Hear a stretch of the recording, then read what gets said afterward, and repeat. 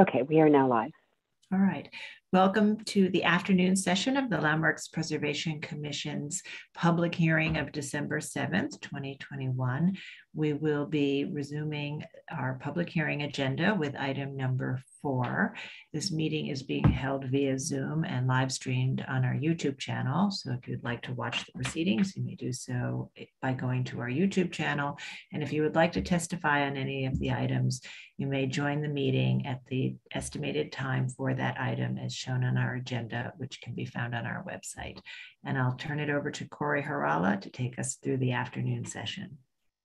Thank you, Sarah. And we'll begin with public hearing item number 4, LPC 21-09698, an application for a certificate of appropriateness, number of Manhattan, Block 1, Lot 10. This concerns multiple buildings on Governor's Islands, buildings 4 through 8, 10 and 11, and 14 through 20, part of Nolan Park in the Governor's Island Historic District. 14 Victorian Colonial Revival, Italianate vernacular style officers' quarters buildings, collectively, built circa 1857 to 1902 and altered in the 20th century. The application is to establish a master plan governing the future installation of windows. Okay, Commissioners, the applicants have entered the hearing. You now have control of the presentation. You just need to click on your screen and then you can advance the slides using your arrow keys. Please unmute yourself, state your name for the record, and you may begin. Great, thank you. My name is Nicole DeFeo. Can you hear me? I am the Senior Project Manager of Design and Construction at the Trust for Governor's Island. And I will be presenting this master plan application with Mark Gardner from Jack Litch Gardner Architects. Hi, I'm Mark Gardner, Jack Litch Gardner Architects. Glad to be here. Thank you.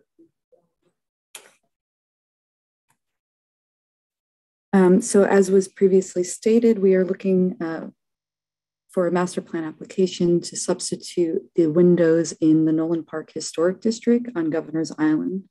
As you can see in the image to the right, Nolan Park is the area outlined in blue in the North Island Historic District that was historically used as private residences for officers in the U.S. Army and Coast Guard. There's a total of 17 individual buildings that were constructed starting from the 1840s through the early 1900s, 14 of which are wood framed with clapboard siding and front porches as seen in the photograph on the bottom left.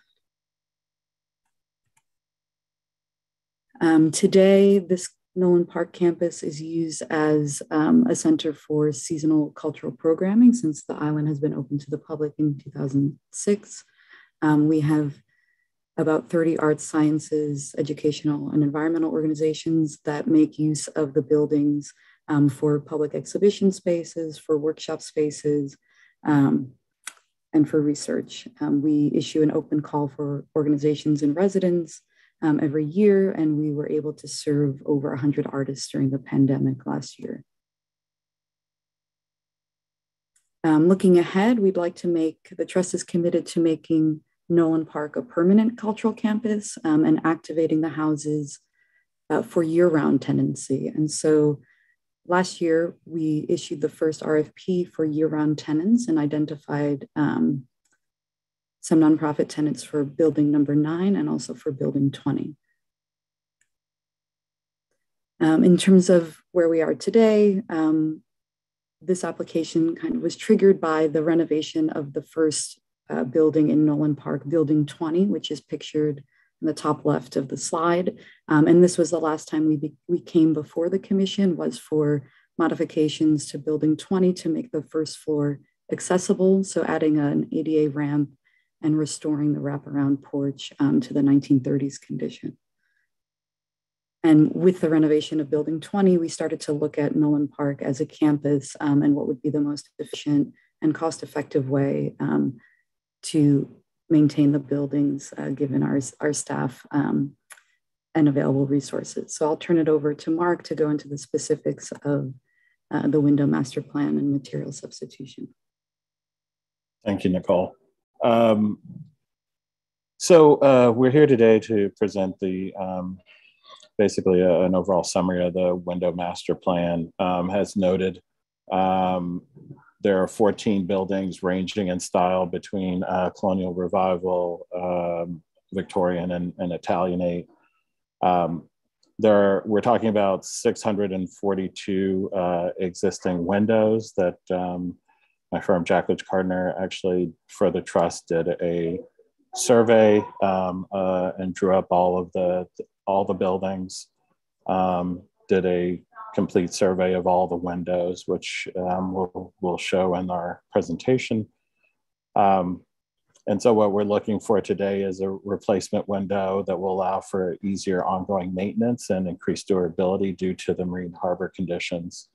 And so that's going to be the, basically is at the heart of this master plan. Next slide.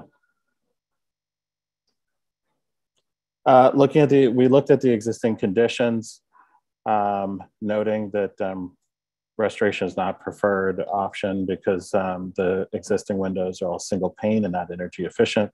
The existing windows are in very bad shape due to the corrosive environment and strong winds off the harbor. There's a lot of decay.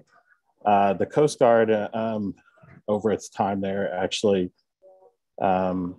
used aluminum storm windows to actually protect the existing windows really as a Band-Aid, and a lot of those still remain intact and on those buildings today. Next slide. So our application is looking at Nolan Park, the 14 buildings, but we also would note that there are aluminum windows on a number of the buildings within the historic district of Governor's Island. Most recently approved were Building 108, which is actually the administrative building for the trust. That was approved in 2018, and Building 301, which was also approved with aluminum windows in 2019. Next slide. So we're looking at aluminum windows for improved energy performance. They would be double paned for less air infiltration, durability, the cost efficiency.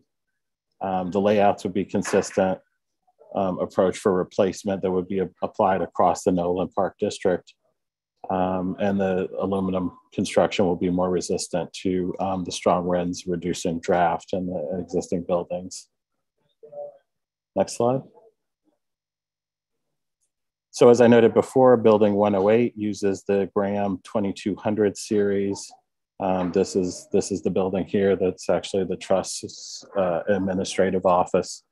We have drawings of the existing aluminum window, which has the mutton mullion details section of those windows. These are the same types of windows that we're looking to use across the district. Next slide. And also the replacement window, the type A, as we surveyed across the district, those make up about 70% of the windows that we're talking about. And so we're looking at using the Graham series, which has been used extensively across the island. Next slide. So as you can see here, this is part of within our survey, we noted the various types of windows across. As I said before, the type A makes up actually about 70% of all the windows within the 642 count. Next slide. And then our type D and E, which is also a type of window, the casement and the awning windows, which we're looking to use. And I'll show a drawing of that in a little bit. Next slide. So this is the main type of window that we're looking to replace. As you can see on the left, the existing 6/6 double hung wood window and our proposed 6/6 double hung aluminum window. Next slide. We put this slide in true divided light. It was raised in the community board meeting about a true divided light. We had done investigations into that and noted that in the use of a true divided light over the simulated divided, that it would be a much heavier window and require the muttons and mullions to be much larger. Also decreasing the glazed area, not really matching up against the existing windows. Next slide. And so you can see here our vertical sections through the double hung. Our details match up fairly well with the existing windows. This is from that 2200 series by Graham. Next slide. And this is the horizontal of the plan section showing the same, the glazed area that matches up fairly well with the existing. Next slide. And our awning window type, which on the left is the existing and the proposed aluminum awning.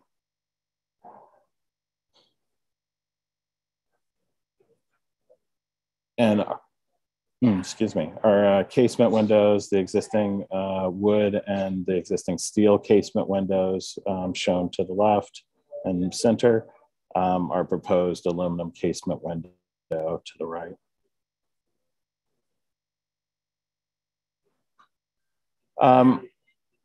We use this as just an example. We did survey all the buildings, but just to give a sort of quick summary, this is building 19, and we're looking at the existing conditions, photography of the existing building.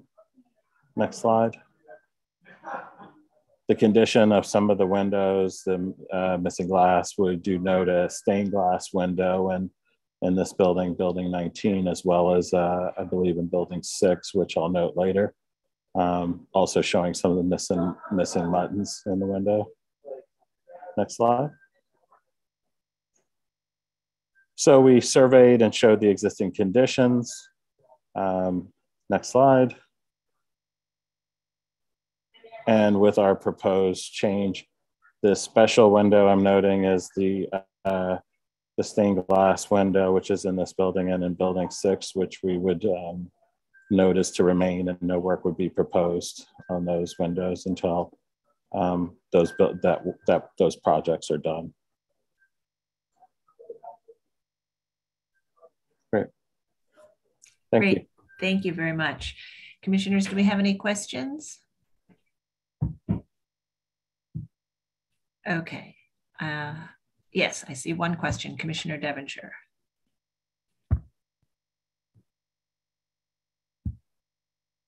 Just accept the request to unmute. How old are the extant windows? They're arranged. Some of them are replaced probably in the 50s. Some of them are probably, I think the major renovation of the district was in the 30s.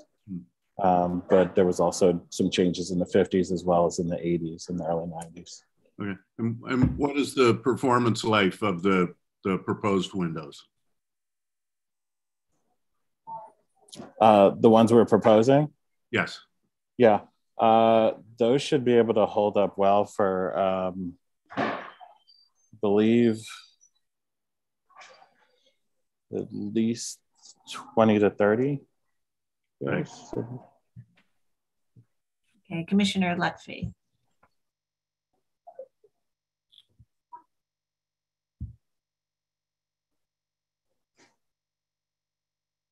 I'm wondering if you at all considered aluminum clad wood windows, which have a better profile than the aluminum, would more resemble wood, but not have all the issues. We did look at the aluminum clad window. The one by Graham actually has a similar profile on the exterior, uses a similar profile, but the cost of those windows became sort of prohibitive to the scale that we're sort of talking about here. And are you planning on phasing these in? over time? Yes, yes, there would be, it would be phased in over time. Okay. Thank you. All right, any other questions? And just to be clear, I think I understood from the sections, the wood casings are being proposed to be maintained or replicated in wood, correct?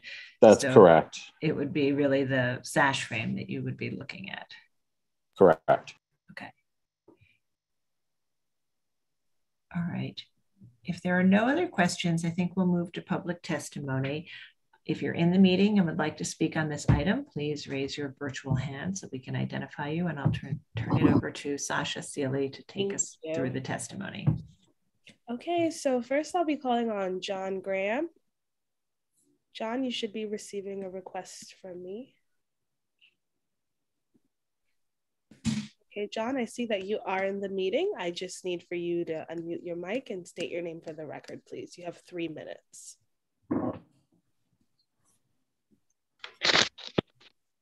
Good afternoon, Commissioners. John Graham for the VSNY. We were very interested to see this proposal on today's schedule because these buildings are unusual in so many ways. They are part of a National Historic Landmark. They are designated New York City landmarks, and they are among the very small number of protected residential buildings which the public can actually enter, going right up onto the historic porches, through the front doors, and into the rooms. And once inside, they can experience what the original tenants experienced when they looked out of their windows across the lawns through to the harbor. They are also unusual because it seems that they are under the control or influence of a dizzying number of public and private entities: the National Park Service, the National Parks of New York Harbor Conservancy, the National Parks of New York Harbor, the Trust for Governor's Island, and the Friends for Governor's Island. But unfortunately, among all these important entities, no one seems to understand the meaning of historic preservation. Commissioners, these are not enormous buildings, like the Empire State Building, where the sheer bulk of the structure overwhelms individual details. They are not lavishly embellished buildings, where your eye keeps moving, drawn from one unique feature to another to another. They are very simple buildings. This means that each individual element is extremely important to their overall character and appearance. And because visitors have the intimate experience of entering these rooms and standing at these windows, none are more important than the windows. Creating a master plan allowing the installation of aluminum windows will have an enormous negative impact on Nolan Park and its buildings. It is appalling that all of the important entities involved with Governor's Island have let these windows deteriorate to such a degree, but it is not too late to reverse this condition. We urge you in the strongest possible way to require the applicants to create a new master plan to restore, preserve, or replicate the original wood sash, and let the many visitors to Nolan Park actually experience why it is a National Historic Monument. Thank you very much, Commissioners. Okay, next I'll be calling on Historic District Council. You should have received a request from me. I see that you are in the meeting. All I need for you to do is unmute your mic, state your name for the record. You have 3 minutes to speak. Hi, my name is Kathy Brill, and I'm speaking on behalf of the Historic Districts Council. HDC is not convinced by this plan. We believe this project requires a more rigorous specification process and suggests that LPC require the applicant to prepare mocked-up versions of a typical window set on the 2 different building types, individual windows on the building, so that staff can take a detailed look at their articulation and be able to sign off on it. The window master plan for these historic houses is a big decision and needs to be looked at with care. As there is such an abundance of windows to attend to, using 6/6 as the uniform replacement may be inappropriate. The wide range of individuality seen across the windows on each building should be preserved. As for materiality, we believe that aluminum-clad wood windows would have a more historically appropriate set of exterior profiles and details. When finalizing the design, we also request that the applicant pay attention to mullion versus muntin detailing. Thank you. Okay, those are my signups. Let me just take a glance over at the attendees. And I do not see any more hands raised, so I will pass it back over to you, Chair Carroll.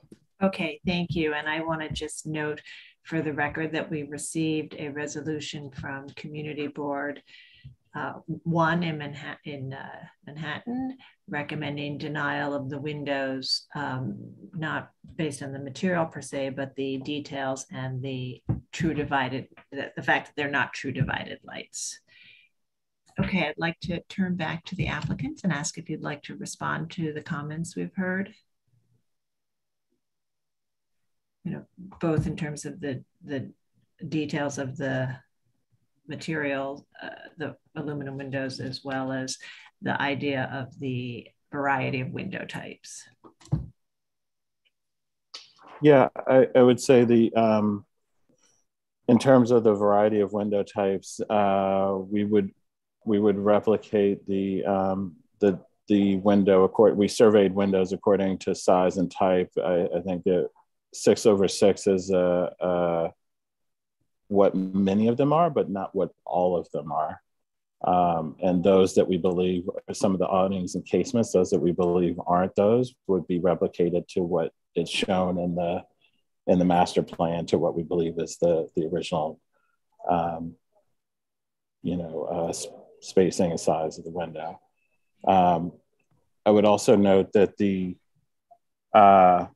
profile that we looked at is the closest. The existing profile, Mutton, is a 5/8 with the trim, and what we're using, the proposed, is very close in size, as a 7/8 inch profile. Yes, thank you. And also that you can see here, the dashed lines show the relationship of each of the windows, the existing on the left and the proposed on the right, to one another in terms of, the area of glazing, what the frames look like. And again, we would be, the trim work would be all in wood, replicating the existing. Okay. Thank you. And so just to clarify the question about the configuration, I think you said that you were going to be matching the original 6/6s where they existed, and then for other window types, you are going to be doing a configuration you believe would have been in place there, given the proportions of the pane sizes. Yes, that's what I meant. Thank you. Okay, so the intent is to match the historic configuration. Yes. As far as we can tell. Okay. Commissioners, any final questions? Okay, I'm just going to request to unmute all of you so we can close the hearing and begin our discussion. And I'll just note for the record that Commissioner Chen is recused on this item and has not been present for this presentation. Commissioner Halford-Smith, would you make a motion to close the hearing? So moved.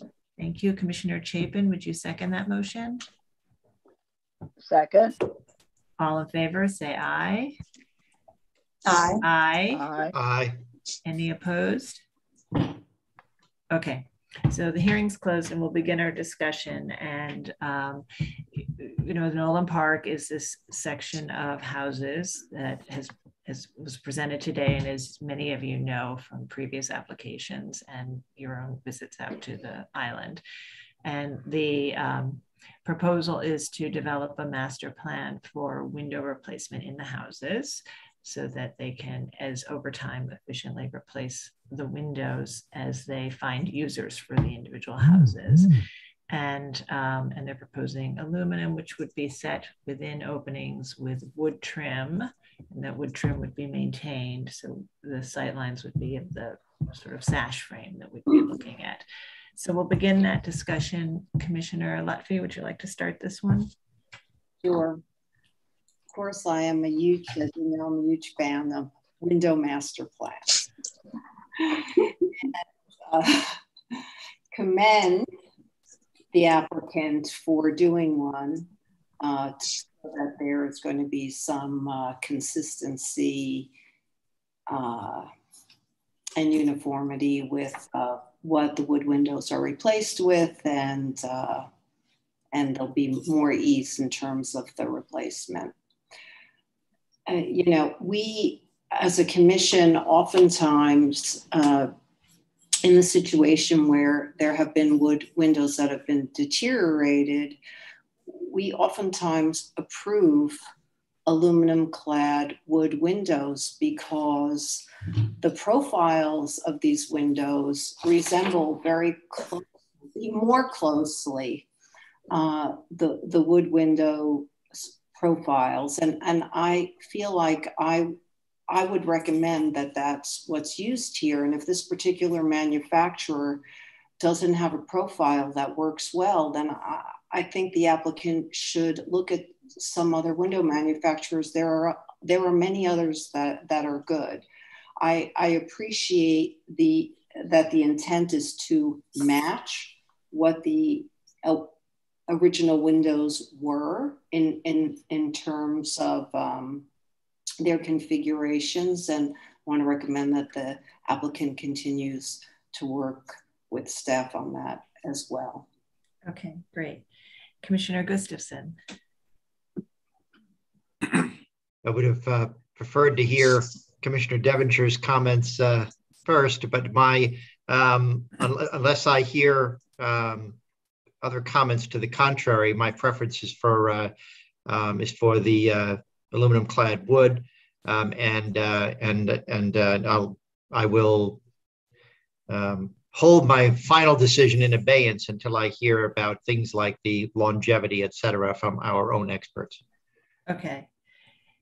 All right. And, the longevity, I think, is important, not necessarily a factor that we consider in terms of appropriateness, but certainly the details, appearance, and profiles are. Commissioner Holford-Smith? I think given the fact that these are small buildings, they're simple buildings, and you can get right up close to the windows, that it is important that the material be as close as possible to the original. So I don't think aluminum is appropriate, but I think aluminum clad wood window could be. I agree with testimony that they really should be doing mock-ups to see how the new window is going to fit with the existing trim. Just look at sight lines and get the proportions down correctly. Okay, thanks. Commissioner Chapin?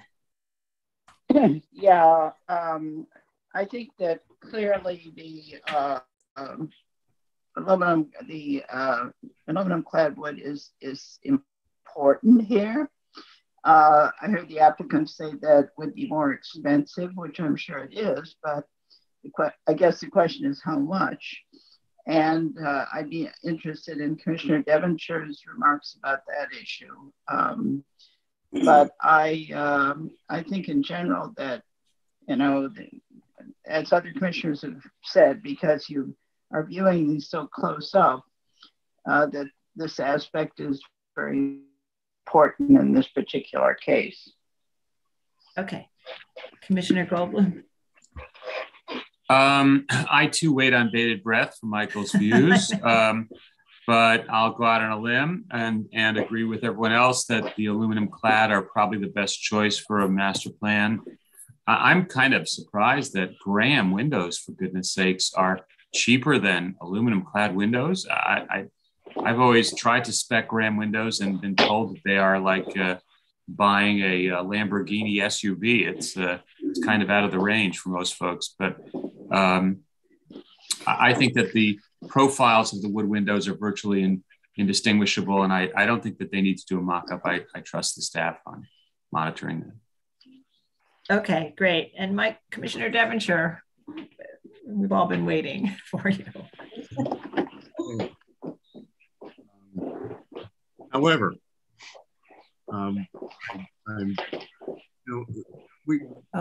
Michael, I think I can't hear you very well. Really, I'm okay. Now I can.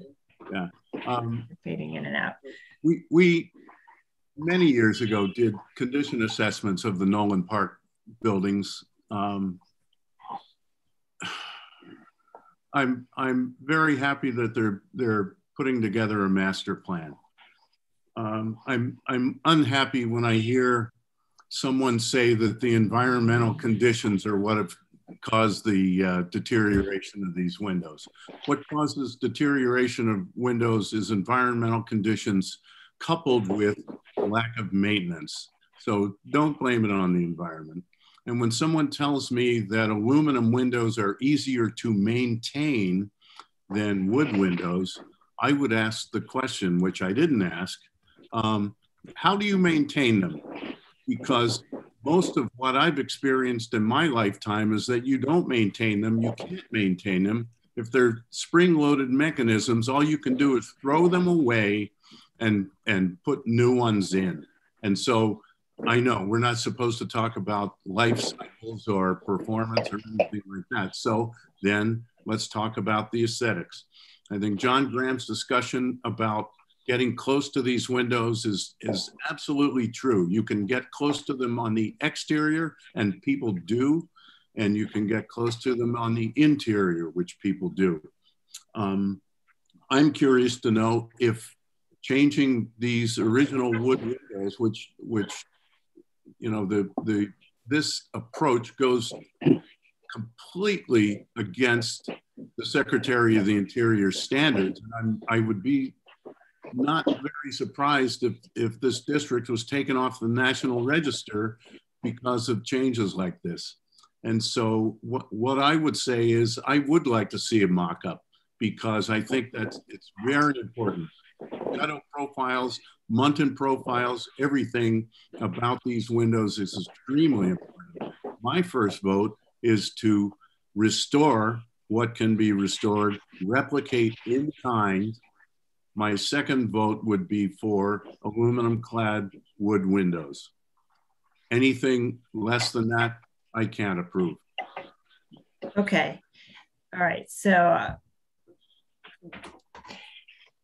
I'm thinking what we could do, and I know that your first vote isn't for aluminum clad wood windows, but I think for others, unless they've been persuaded otherwise, maybe we could do an approval for an aluminum clad wood window and require a mock-up to be reviewed by staff. The approval would be contingent upon a mock-up. So why don't we do that? Commissioner Lutfi, would you like to make that motion with that modification, and then we'll see where we are. Sure. In the matter of docket 21-09698, government sections 4-8, 10-1, 14-20, Nolan Park, Governor's Island Historic District. 14 Victorian colonial revival Italianate vernacular style officers' quarters buildings built in circa 1857 to 1902 and altered in the 20th century. The application is to establish a master plan governing the future installation of windows. I note that the building style, scale, materials, and detail are among the features that contribute to the special architectural and historic character of the Governor's Island Historic District. I recommend approval with modifications finding that the existing wood windows are deteriorated and in a condition that warrants replacement, that the proposed aluminum windows will match the historic windows in terms of operation, configuration, and finish, that the proposed change in material from wood to metal will be largely imperceptible when seen from public thoroughfares, that the establishment of a master plan will reinforce the architectural and historic character of the buildings and facilitate future applications for new windows. However, I find that the details of the proposed aluminum window lack the depth and profiles of the historic wood windows, which were more successfully replicated by aluminum clad wood windows. Therefore, I recommend that the master plan be revised to require aluminum clad wood windows, and that the applicant do mock-ups, work with staff to do mock-ups to ensure the profiles of these windows match the existing trim. You're on mute, Sarah. Thank you. Commissioner Chapin, would you second that motion? You're on mute, Commissioner Chapin. Second. Okay, Mark, will you call the vote? Chair Carroll. Aye. Commissioner Shamir Barron.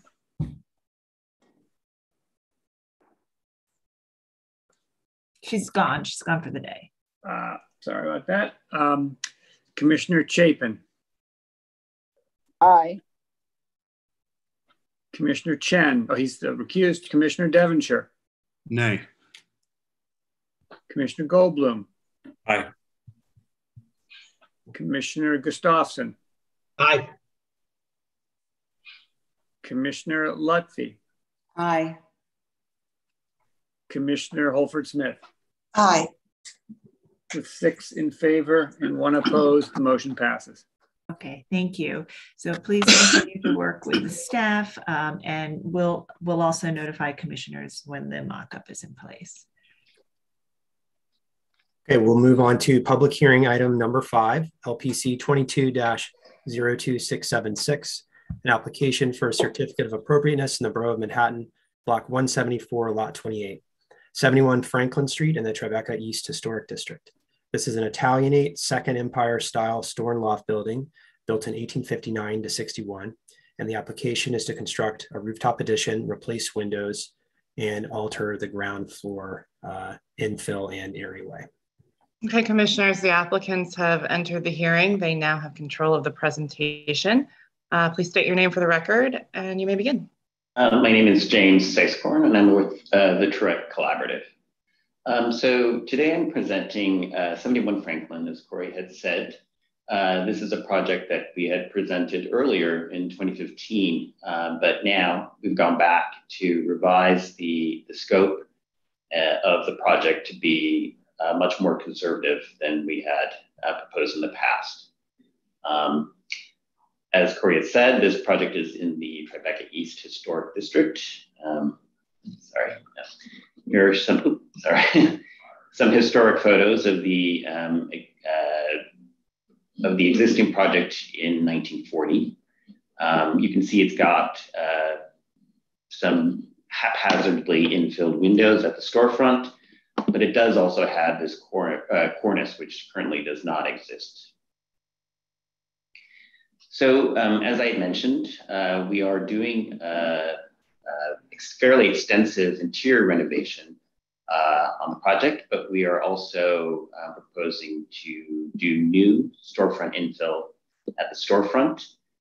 We are also proposing to replace windows with painted wood windows and to restore the facade and the cornice as necessary. And finally, we are proposing to add a one-story addition on the rooftop with a bulkhead just above. Here is a view of the entire block, a photo montage, and you can see that the block has already some appurtenances that have been added to other buildings. This is our addition, the one-story addition with the bulkhead, which is dwarfed somewhat by the addition that was done at 361 Broadway. Here, the proposed or the existing facade, you can see we're demoing the existing windows and the infill of the storefront, keeping the cast iron intact. In our proposed, you can see the one-story rooftop addition with bulkhead, the window replacement, and the storefront modifications. Here are some pictures of the existing condition. As you can see, there is a cast iron column and a frieze that currently exists without a cornice. There is also an existing fire escape, which unlike the previous proposal, we are keeping for egress. Here are some more details of the existing condition. This happens to be the entry into the building, which was slightly recessed. However, we are pulling forward the entry or that particular bay so that it's more or less flush with the area behind the cast iron column storefront facade. There is an existing grill that we're keeping in the westernmost bay, and we're actually going to replicate that in the easternmost bay. And I'll show you that in the storefront elevations. This is a detail really of the existing condition of the sidewalk vaults. And to the left, there are sidewalk vaults with bullet glass that have been covered over with diamond plate. There is, the center portion is just concrete sidewalk or is also diamond plate. And we are proposing to remove part of the sidewalk vault to provide egress, an exit egress from the building. The other platforms are the actual bullet glass, but they're in quite bad condition, as you can see in these photos. So our proposal really is to cover all of the existing vaults that have the diamond plate and the existing vaults where the bullet glass is exposed with new diamond plate. You can see in this image where we have sidewalk at our new residential entry, which again is pulled forward to be just behind the cast iron facade. And this is our egress, our new egress door out of the building. There are two above grade retail spaces, and we are preserving those entries, or we are preserving the spaces as retail. But obviously the infill will be re-envisioned, all in painted wood. Above the retail entries, we've got a grill for mechanical purposes to provide fresh air to those retail spaces as we're required by code. There are really three different typologies. I'll just go back. So we've got a bay, a window bay that is more for display. We've got an entry to a retail space, and we've got a residential entry or egress. This is the easternmost bay, but it shows just a large piece of storefront glass, and we are recreating the grill that is found in the westernmost bay. Above this is just clerestory.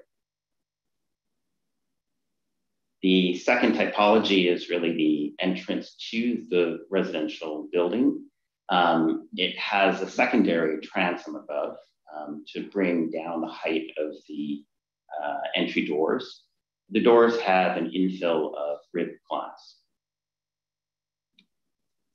The third typology is the entrance to the retail spaces.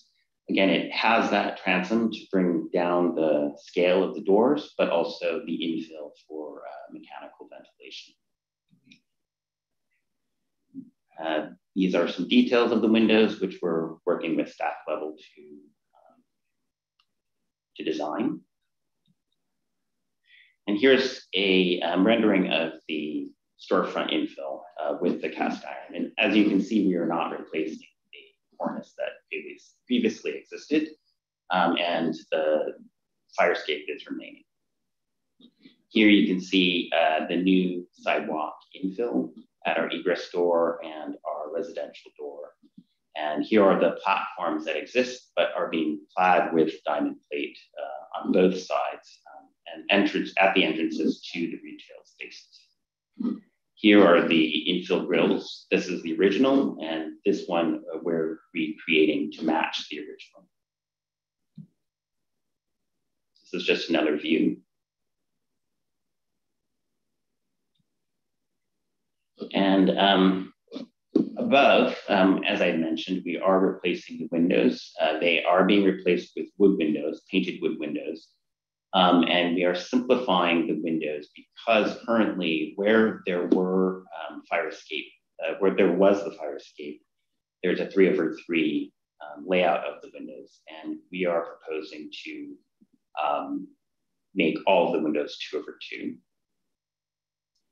The windows themselves, whereas the originals are double hung, we are proposing a simulated a window that simulates the double hung, but is actually the lower part is a casement window, a tilt and turn.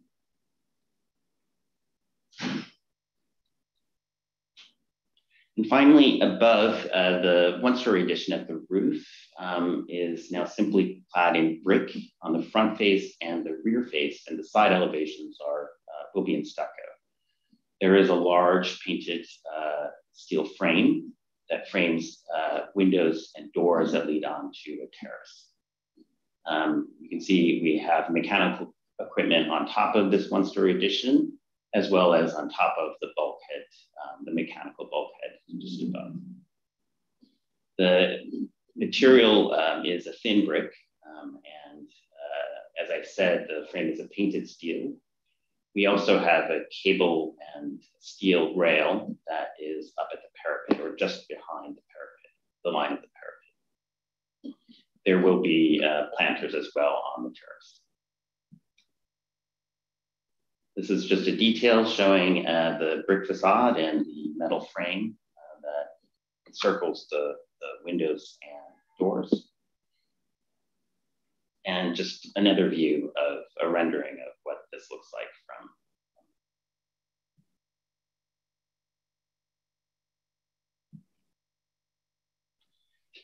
So here you can see these are photo montages that show our model up against the mock-up. And there is some slight visibility of the addition from the west as you're moving down towards Church Street on Franklin. Again, you still see some of the addition, and that's because the adjacent buildings to the west are lower in scale, but they do kind of blend in, or they're dwarfed by a 91 Leonard, which is immediately behind, and also the two-story addition of 361 Broadway. Here, again, you do see, this is from Franklin Place, the alley that's just across our building, but there is some slight visibility. And here is another view kind of moving further down. And at some point, right before you reach Church Street, the addition disappears. This was just to show the proposal that we had earlier back in 2015, and it was definitely more contemporary infill, and we've chosen to kind of pull back and be somewhat more conservative in our approach this time. I think I could go through the plans, but I think you guys, if you have questions, let me know. Okay, can you maybe on this rendering show us how, maybe toggle between this and your rendering, just to show us how the visibility compares to the proposal we already approved? So it's actually quite the same. We have very similar heights, and the extents of the volume that was approved are identical. It's just a different rendering. Again, whereas before what was previously approved was a metal clad, perforated metal clad volume, this is brick on the front and stucco on the side. Okay, so the volume hasn't changed, or the amount of visibility, it's just the materials. Correct. Okay, Commissioner Gustafson.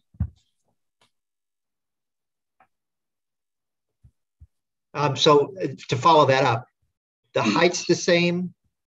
Yes. Is that correct? Yes, is the setback the same? From the setback is the same. It's the 15 feet that we had proposed originally in 2015. So the only difference between this and the original proposal, the 2015-16 proposal, is the materiality. Right, for the rooftop. Right, for the rooftop, that's right, for the rooftop, that's what I'm talking about, right. Okay, thank you. Jim, could you also confirm that that is the case for the second level, the bulkhead level? I think the staff's understanding that there was a dimensional change there as well. There was always a bulkhead on the roof. And again, that height hasn't been modified. But in these views, the bulkhead is so, it doesn't actually appear, so. You can kind of see there is a slight peak of it right here. Okay. All right, any other questions, commissioners? Okay, I don't see any questions right now. Why don't we move to public testimony? If you're in the meeting and would like to speak on this item, please raise your virtual hand so we can identify you. And I will turn it over to Sasha Sealy to take us through the testimony. Thank you. So first, I'm going to start off with those who signed up. So I have Historic District Council. I have sent you a request. Okay, Historic District Council, I see that you are in the meeting. Please unmute your mic and state your name for the record. You have 3 minutes to speak.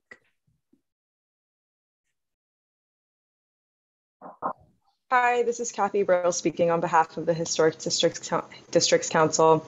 HGC feels the proposal is generally well done. However, we take issue with the size and visibility of the proposed mechanical bulkhead, as well as the materials being proposed for the entryway. First, we find the mechanical bulkhead structure to be too large, too visible, and is oversized for its required functionality. Typically, these considerations of the bulkhead are exempt, but because this proposal is highly visible, adjustments should be made to reduce its visibility.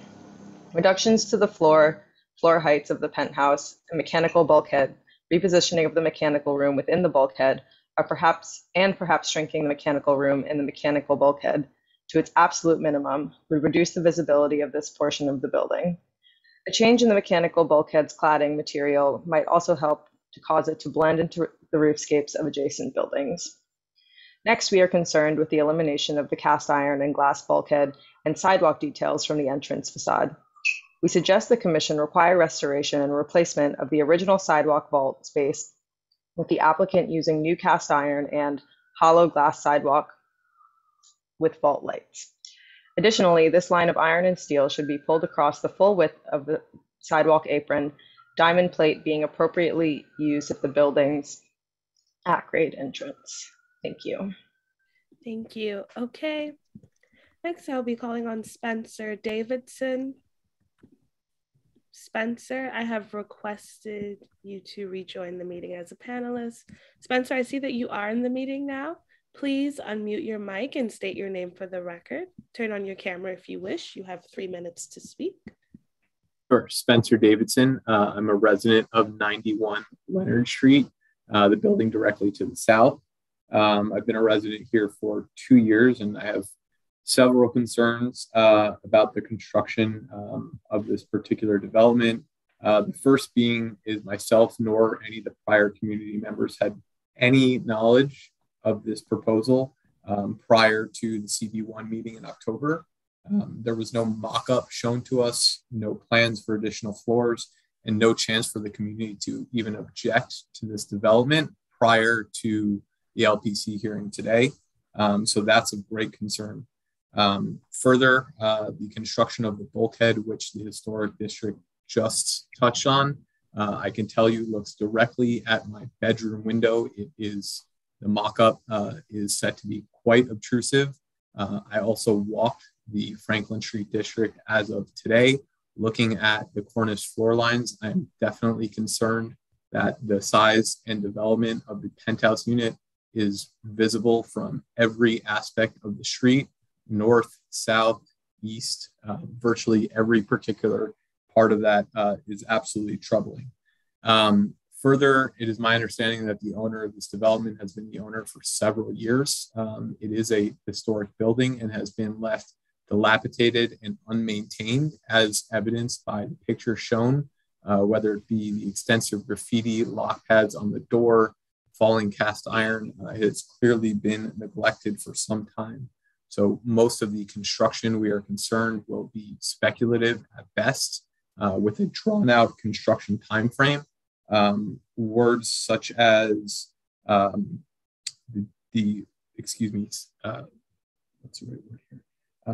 simulated or synthetic double hung windows are of great concern. The parapets on the roof line can clearly be seen from Franklin Place, as you had mentioned previously. And in addition to that, again, the overall development of the penthouse unit, we feel it should be, if allowed at all, should be significantly minimized to blend in nicely with the remainder of the historic district.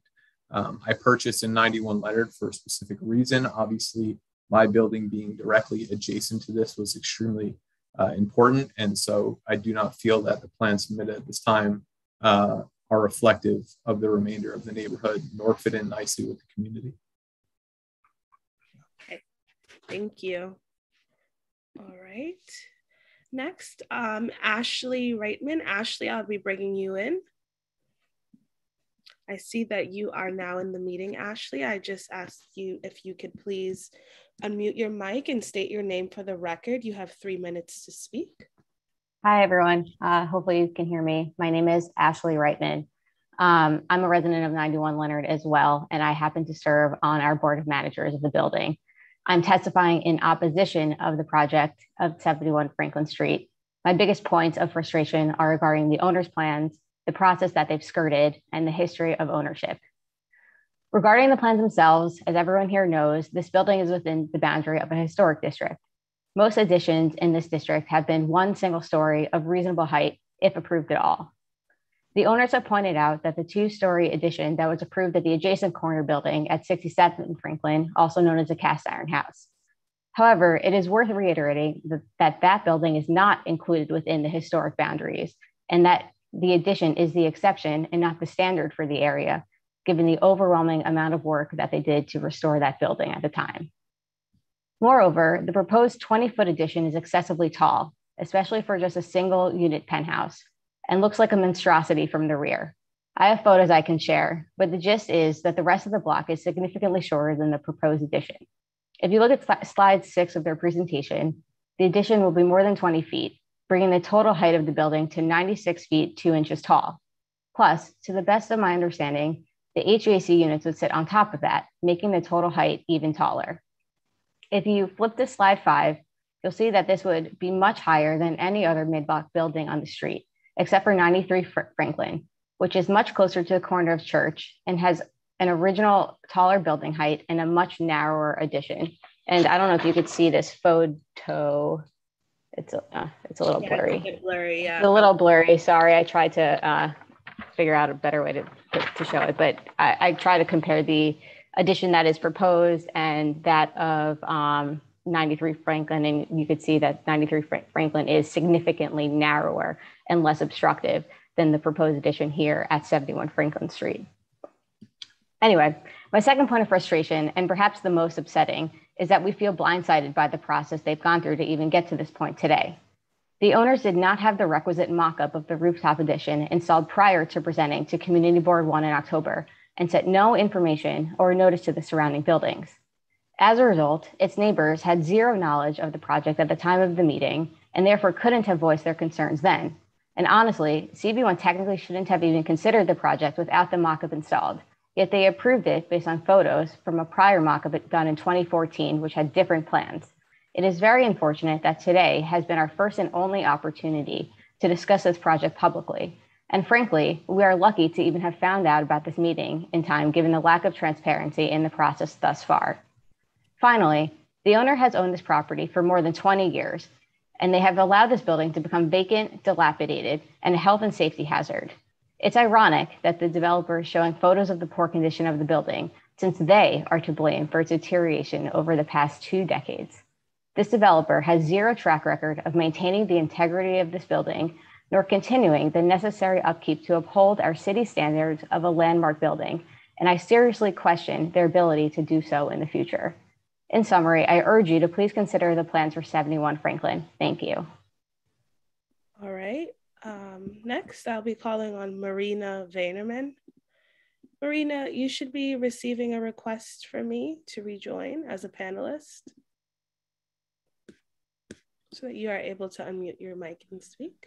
Okay, Marina, I see that you have accepted my request. Please unmute your mic, turn on your camera if you wish. State your name for the record. You have 3 minutes to speak.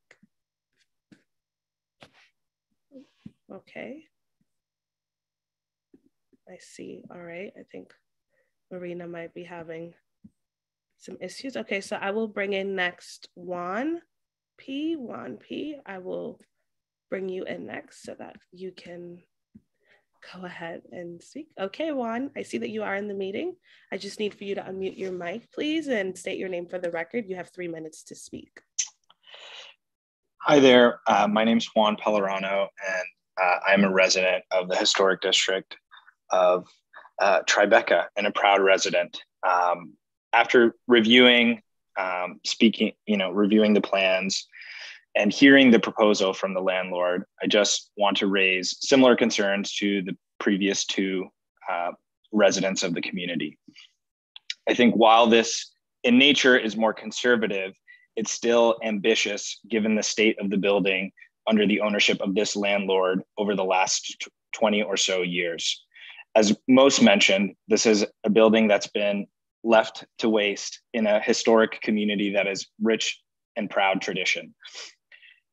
Currently, it's occupied by rats and vagrants for the better part of the ownership of this landlord.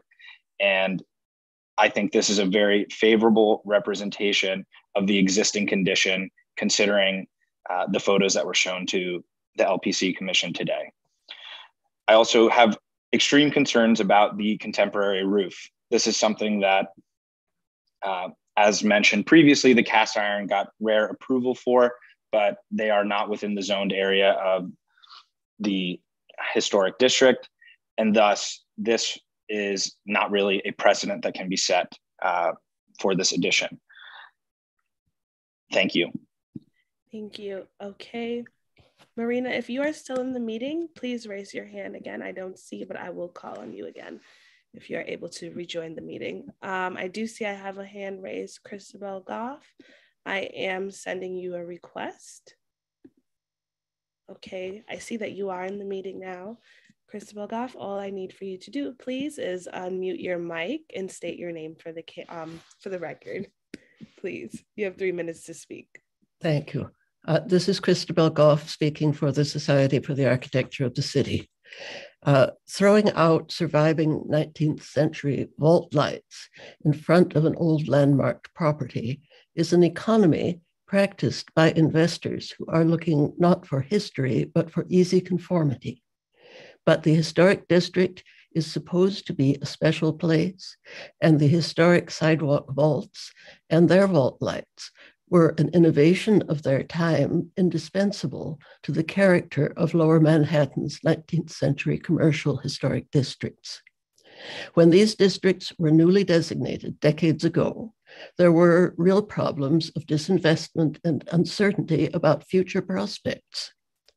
Restoring vault lights damaged by years of neglect is expensive, and decisions had to be made that would enable building restoration within a reasonable budget. Some will recall the larger policy decision here to preserve industrial character in sidewalk repairs by using diamond plate where vault lights were extremely damaged. More recently, the LPC has encouraged vault light restoration or replacement in kind. Perhaps decades ago, pioneers could not afford this, but today's investors and the increased property values make it possible to protect the 19th century vistas that are increasing their fortunes while creating unique tourist destinations that benefit all. In Tribeca, vault lights should preferably be restored or replaced, but never discarded. We chose to focus on the vault lights. However, there are numerous other problems with this application, as you have successfully heard. Thank you. Thank you. All right, let me take a glance back over. I do not see any more hands raised, so I will hand it back over to you, Chair Carroll. Okay, thank you. And I'll just note for the record that we received a resolution from Manhattan Community Board 1 recommending approval of the addition and the changes at the ground floor. Okay, let's turn to the applicants and ask if you'd like to respond to the comments we've heard today. I did just want to say, though, that we aren't getting rid of the vault lights. We are merely covering them over with new diamond plate, preserving the condition so that in the future, if the owner so chooses, he can replace the vault lights at a later date. Okay, thank you. And commissioners, do we have any final questions? And I think, just on the rooftop addition, just to, I think to be clear, there is maybe one change, and that is at the bulkhead, you previously had a railing and you're now proposing a parapet. I think that was the staff's understanding. So that's the one change to the volume. And I don't know if you want to go to the slide where you see that little bit of the top of the bulkhead. I don't know if oh, here we go. You can see it a little bit here. It might be. Jim, do you know which slide you would like to show at this point? You do see it in this slide, LPC 26. There might be an earlier slide where it's closer. So maybe if the slide that's just for this. No, I think if LPC 26, the next slide is probably the clearest indication where you see the sliver of that white line above the more beige, sort of lighter beige above the darker beige. I think there are some other views that are more of a front-on view that show this more clearly than these oblique angles, if I'm not mistaken. This one is, again, it's it kind of cut off in this view, or everything is blending, so it's hard to. Here we go. Yeah. Okay, so what you see is probably the parapet. Correct. Yes. Okay. All right. If there are no other questions, let's close the hearing and move to our discussion. So commissioners, look for my request to unmute. Okay, and Commissioner Chen, would you make a motion to close the hearing? So moved. Thank you. Commissioner Devonshire, would you second that motion? Second, Sarah. All in favor, say aye. Aye. Aye. Aye. Any opposed? Okay, so the hearing is closed. And so what we're looking at today is a second proposal for this building. The commission previously approved a different scheme that included a rooftop addition of this size. The two differences of the size, location, and volume. The two differences are that the bulkhead has a parapet as opposed to a railing, and the materials are no longer metal. They're white thin brick on the front and stucco on the side. And in the previous approval, the commission approved modern infill. So the current proposal is for more sort of traditional looking doors and covering the vault lights. So we'll begin our discussion. Commissioner Gustafson, would you like to start this one? Okay, let's see. I guess let's start with the part that's most the biggest piece of it. The rooftop addition, based on the representations that I've heard today from the applicant, is fine with me. There may be some issues about the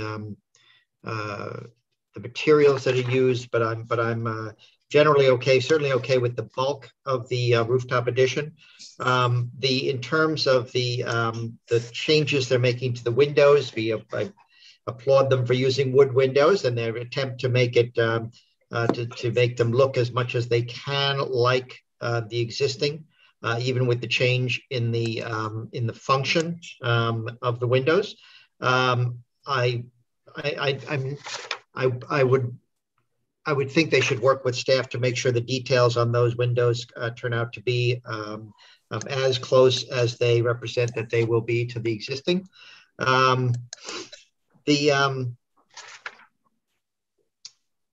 As far as the vault lights are concerned, we are, I think, in my few years of experience, we do seem to be turning a corner here in terms of our acceptance of the generalization that they should simply be either removed or covered over. And I'm not sure that we've seen enough here to tell me that these cannot be restored. So I'm not happy to have those covered over. And just to, if I could jump in on this, I mean, the covering is something that we have historically done to preserve them in place, but I think it has come to my attention from the staff that this wasn't as clearly represented, but that there is one section of vault light in front of the door that is being removed and replaced with concrete at the entrance. So just to be clear about that. Excuse me, can whoever's typing please put themselves on mute? Or not, as the case may be. I think that leaves me with the infill, and there again, I'm okay with the change in the infill. But again, I think they need to really work through. Some of the representations I saw in this, I couldn't really see as much of the detail as I would have liked to. So I certainly want them to work with staff to make sure that all works out well as well. That's it. Okay, thank you very much. Commissioner Jefferson, you came in, I think, during the testimony. I don't know if you saw enough of the presentation to feel comfortable commenting today. I did not see enough to feel comfortable. Okay, great, thank you. Commissioner Holford-Smith? Yes, thank you. I guess I'll start with the addition, which I think is actually the easier portion. I'm generally find an addition here to be appropriate. I do, looking at this section, they have very tall ceiling heights and overall heights on this rooftop addition. But I think they could bring down and help reduce the visibility. And perhaps if they went back to a railing at the bulkhead, then that would eliminate that portion of it. I think the stucco on the side is fine. What they're showing in the rendering is that it's all just sort of tan. But I think that the other rendering of the front of the penthouse is showing it as white brick, which I think they need to work on details of how that brick ends or how the stucco begins. It's not going to look like the sort of tan box that they're showing here. I think they can work with staff on that. So I'd recommend them reducing the height of the addition. I have quite a few concerns about the storefront. I feel like they have not drawn it adequately enough to understand what they're changing. They're removing quite a lot of historic material, but I don't understand why they're removing. They're removing apparently the dentalated transoms, the return panels that sort of appear like shutters, the side panels that also look like shutters. Looks like they're overall reducing the height of the transom. I would recommend, if at all possible, they keep that transom across all of the storefront. And if they can, keep as much of the sort of shutter pattern cast iron as possible. You can see that on slide 6. I understand that doors are moving in and out, but their sections are not clear, and it's really not, the details of the storefront are very undeveloped.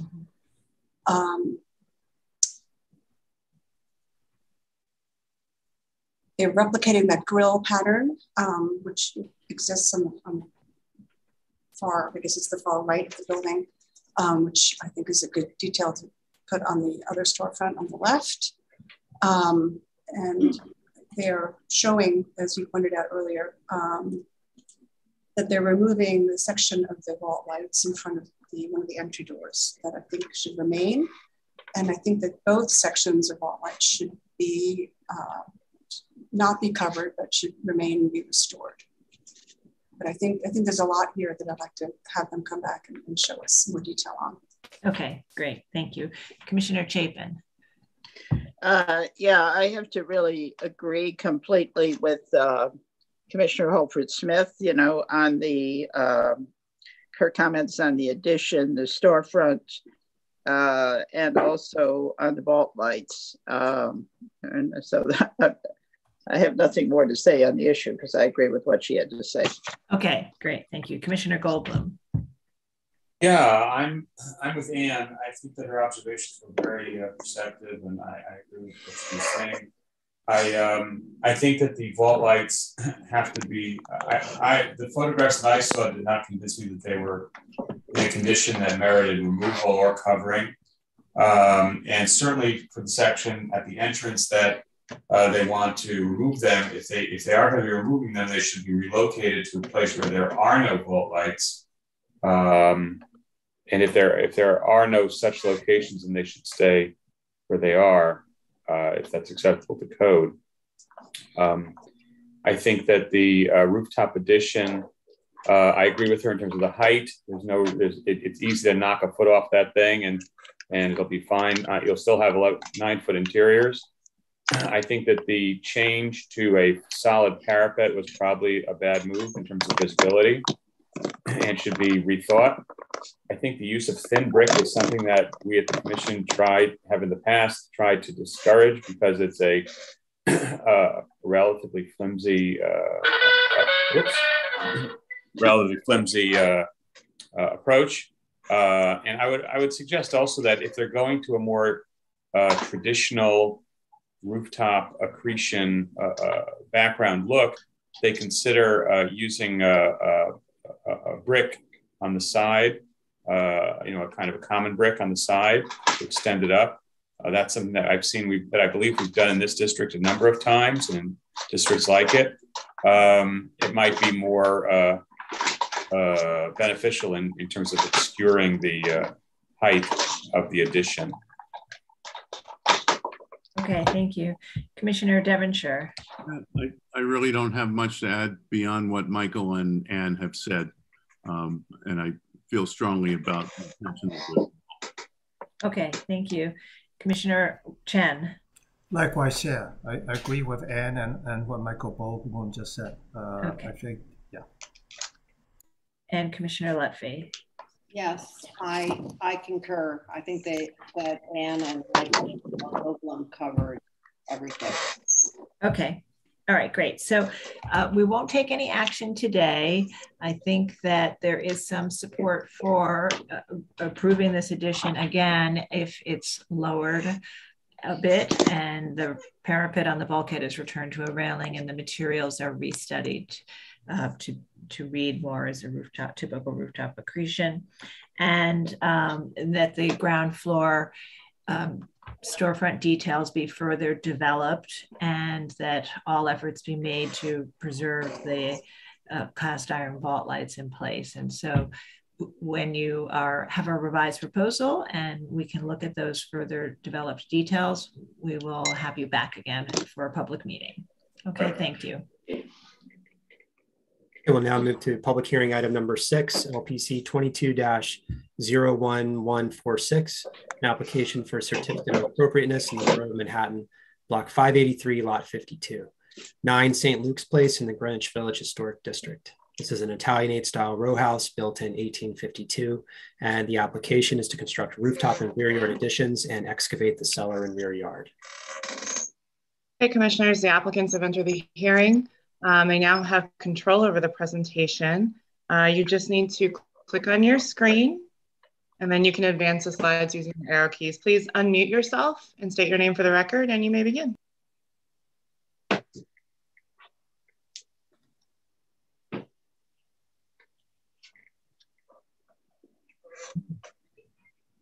John Gabriel, you need to unmute yourself, please.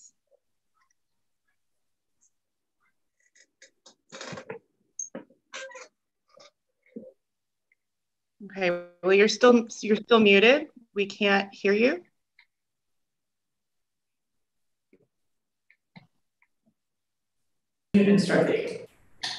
Great, now we can hear you. Please state your name for the record. You may begin. Oh, hi, this is John Gabriel Newcomb. I'm the principal at J.G. Newcomb Architecture. And as Corey mentioned, I'm here to present our restoration and renovation addition to 9 St. Luke's Place. So 9 St. Luke's, as you all probably know, is one of 15 very, very similar buildings on the southernmost edge of the Greenwich Village Historic District in Lower Manhattan, West Village. And, you know, we have a lot of work that we have worked out with the staff level. So our client is actually on the board, on the advisory council for historic preservation. Obviously, we took this very seriously in terms of restoring this building. They bought it for the reason that it was a really unique and special place. So this is the existing tax lock photo that we have, and then some archival photos from NYPL. And I won't go through the history of it, but it's, as you all probably know, it's a very, very interesting block with, you know, Mayor James Walker lived there, you know, Trinity had developed it, and obviously there's the park on the southern edge. So next slide, which I seem not to be able to do. There we go. Whoa. Sorry, very, very fussy. Okay. Nope. I have a very difficult time with the controls on this. Sorry, I apologize. Okay. Good God.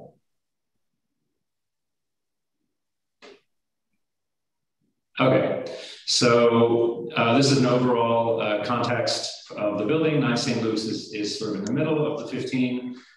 The image below it shows the two main things that we would like to discuss today. One is the sort of rear extension in context. So you see all of the pink boxes are the extensions on the rest of the row houses, the houses.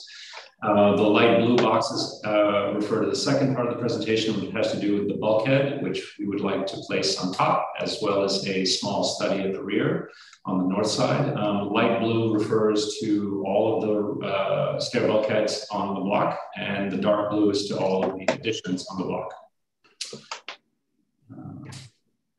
I am just having a hell of a time controlling this. We're really sorry. Okay, nope.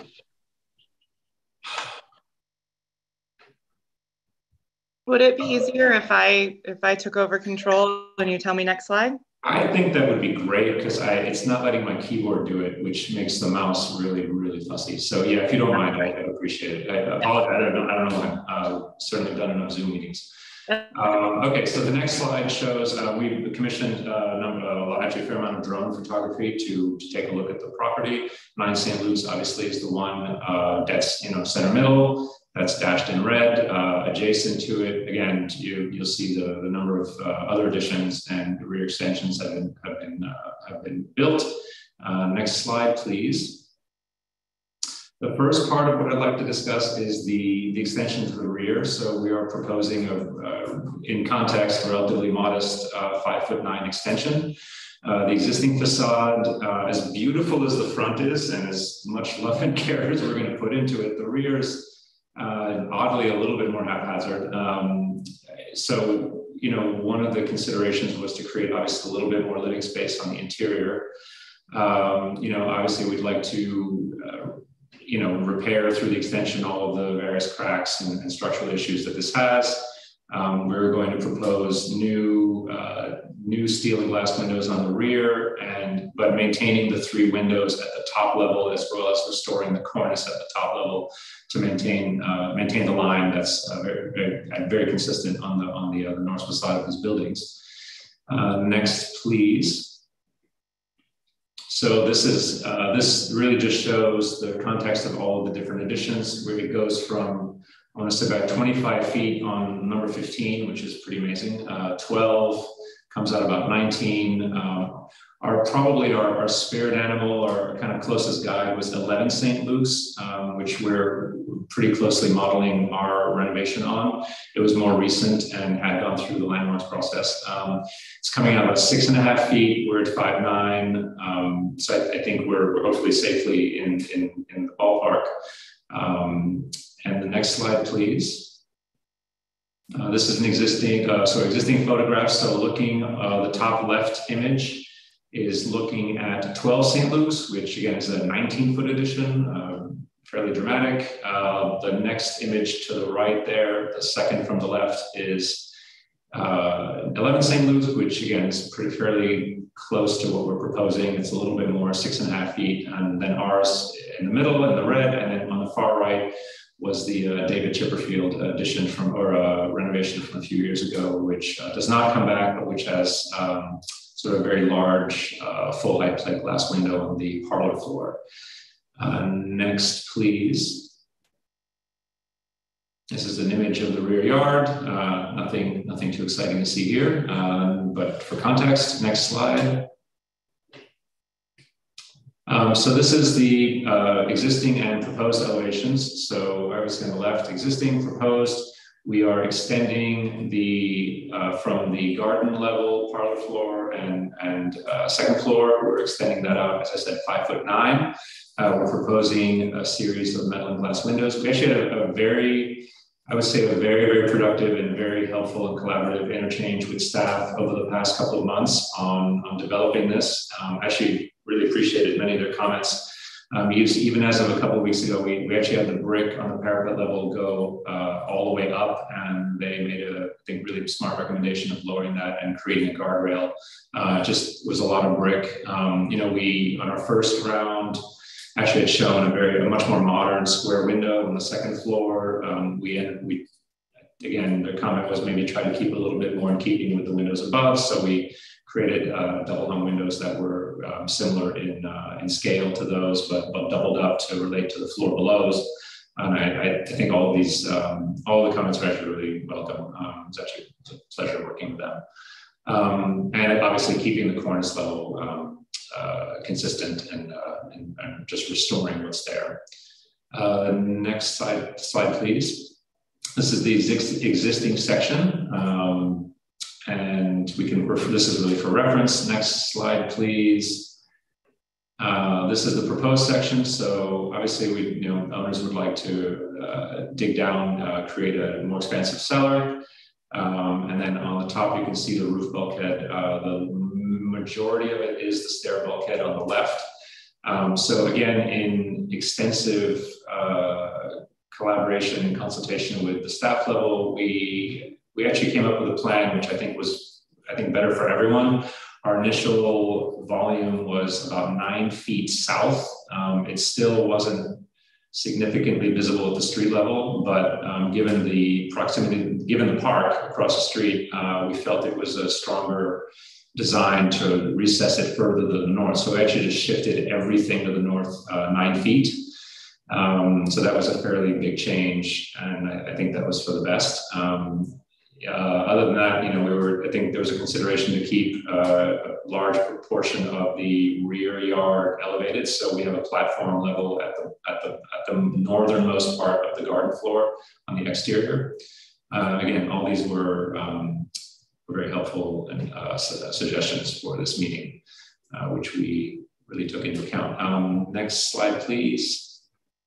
So this is a rendering showing on the left, you can see 11 St. Luke's that's coming out 6'6". Our addition is on the right, 5'9". We're roughly similar in context. It shows the... I think we've lost your sound. Can you hear me now? We can hear you. Yeah, we can hear you.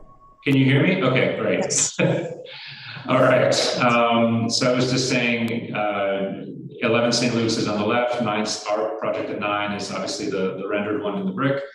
You can see the sort of lowered parapet level, again, in consultation with staff level, and the facade being a fairly simple steel and glass series of spaces. The garden level and parlor floor actually have a double height space that's in the front, which is why we have it going full height. And again, the windows on the second floor are meant to be more in scale with the original building, but tracking the floors below with hopefully it's a hybrid that you'll appreciate. Next slide, please. And that's it for, okay, so the next section is really about the penthouse edition. So the drone photo on the top shows, obviously in bright red, where our site is. And then we've sort of highlighted to the east of that and 8 St. Luke's to the west of the various additions. I think from the street level, it looks, all of these additions look pretty terrible up here, frankly. But at the street level, they've been carefully planted mostly out of view. I think 11 is probably the exception, and we'll sort of highlight sort of our project relative to 11. And again, if we look at the plan diagram, again, the light blue is the bulkhead and the dark blue is the actual the addition part, sort of studies or rooms that are up there. So next slide, please. That's the same view from the rear. I don't have too much more to add. I think it's the same concept. I mean, I will say, compared to some of these other buildings, we are really being careful about hiding our mechanical. We actually made enormous efforts to just sort of locate that in areas that wouldn't even be public from the north. So I think on that, we're probably doing a lot better than a lot of these. But next slide, please. So this is the upper plan is the roof. The lower plan is the penthouse level. Again, sort of light blue shows the stair bulkhead portion and the dark blue shows the study. As I was just mentioning, we located our main air handler in that little box called AC below, vent there. Everything that's on the rooftop is all very low and it's not visible from the street, which is terrific. I think it's barely, I'm not sure it's even visible from the park unless you have really good eyesight. There are two vents that are fairly low, a very small air conditioning unit just for that services the load for the penthouse, and an ERV energy recovery unit there that's set back. Obviously, we made every effort to set everything as far back from the southern elevation as possible. We're also showing the 6-foot FDNY required path on the roof level. Other items of note are the chimney extensions. I'll be perfectly candid on, we're extending the bottom one there that you're circling is the neighbor of 10 St. Luke's. They have not renovated the property. I'm pretty sure they will. I don't know what it is that we're extending. So this is sort of the worst case situation. I'm hoping that it's nothing or maybe just a little bit smaller. So that's worst case, but that's what we're planning for. And obviously we have 2 flues coming out on the western side to the top of the plan, which we have actually offset at the penthouse level to set them back. I want to say about 2 feet further north and that much less visible from the street.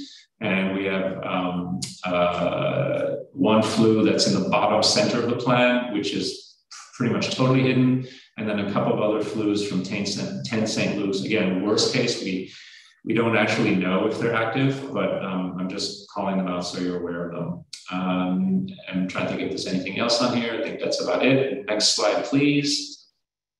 These are the sight lines. So just to show that we're, even from the furthest left, we're actually, we're seeing a little bit of the head on, we're seeing a little bit of the fireplace extensions and really not seeing any of the bulkhead extension. I should point out the guardrail for FDNY, which you can see in the section at the very top. Again, based on staff level's recommendations, which I agree with, was to keep as a stainless steel guardrail, or if it is visible from far off, it'll hopefully blend into the sky, being sort of a silver metal color.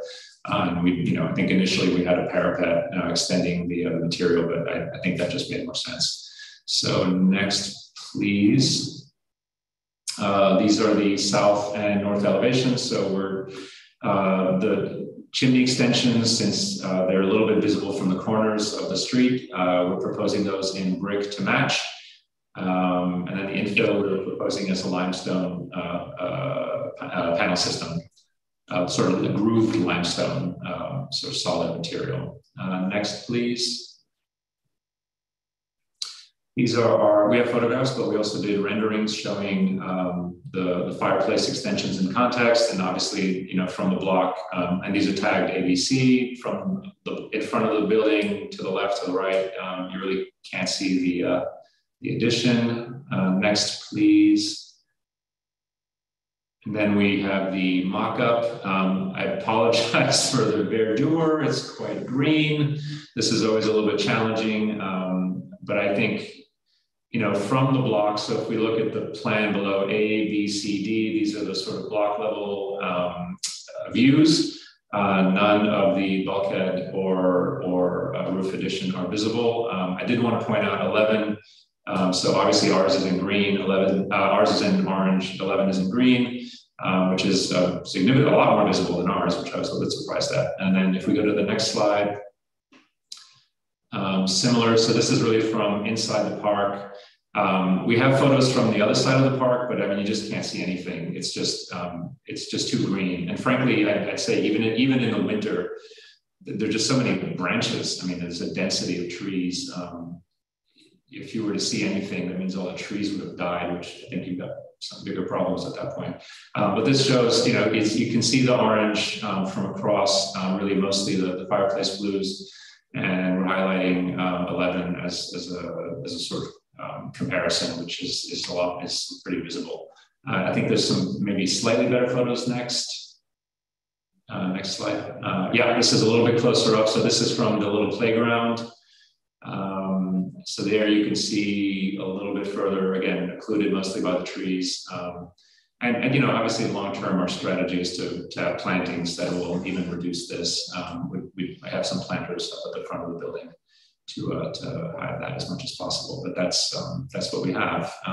Next, I don't know if that's the last. Oh yeah, sorry, yes.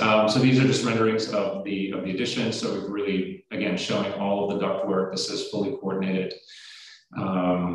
You know, again, trying to keep everything as low as humanly possible. And again, we did move this back 9 feet, which was a pretty significant move from the first iteration, but all for the best. Next, please. That's the elevation of the south. Next, please. And that's the rendering looking at it from the north. So that's the rear of the building on the garden side. And next one, please, should be the elevation of the northern facade. And next one is the materials, which we're proposing. So really brick to match. You know, we're calling out Belden. I'm not sure, you know, I think we're working with staff to make sure that we have a very close match. Obviously the grout to match. You know, like I said, the client is on a National Historic Preservation Board. So we're going to be fairly serious about the window restoration, the areaway, the brick, all of those things. We're replacing a lot of old air conditioner units, a lot of the old trim, a lot of the brownstone around the windows is really in terrible condition. So we're doing all of that. But obviously we don't need to go through that because that's going to be on the staff level. I think we've worked all of that out. And that's it. The last images are really about the floor plans, just for reference. We can go through them or pause here, up to you. I think we can pause here. Thank you. And let's see, commissioners, do we have any questions? Okay, I don't see any questions at this time, so we'll move to public testimony, and we may have questions after that. So if you're in the meeting and would like to speak on this item, please raise your virtual hand so we can identify you. And as always, we'll start with anyone who signed up in advance. And I will turn it over to Sasha to take us through the testimony. Thank you. Okay, so first, I'm going to reach out to Anna Markham. Anna, you should receive a request from me to rejoin as a panelist. All right, Anna, please just state your name for the record and then unmute your mic. You have 3 minutes to speak. Hello, can you all hear me? Yes. Okay, wonderful. Good afternoon, commissioners, and thank you for the opportunity to testify. My name is Anna Markham, and I am the Director of Research and Preservation for Village Preservation. I am speaking on behalf of the organization today. Village Preservation does not believe the proposed alterations to 9 St. Luke's Place should be approved. This is one of the most cohesive and visually striking blocks in the Greenwich Village Historic District and all of New York City. The proposed rooftop addition, while slightly improved from the iteration shown to the Community Board 2 Landmarks and Public Aesthetics Committee, still overwhelms the roofline from the public right-of-way viewshed. The excessive number of chimneys on the building is the most visually problematic feature of this penthouse addition. Typically, these homes have just 2 chimneys.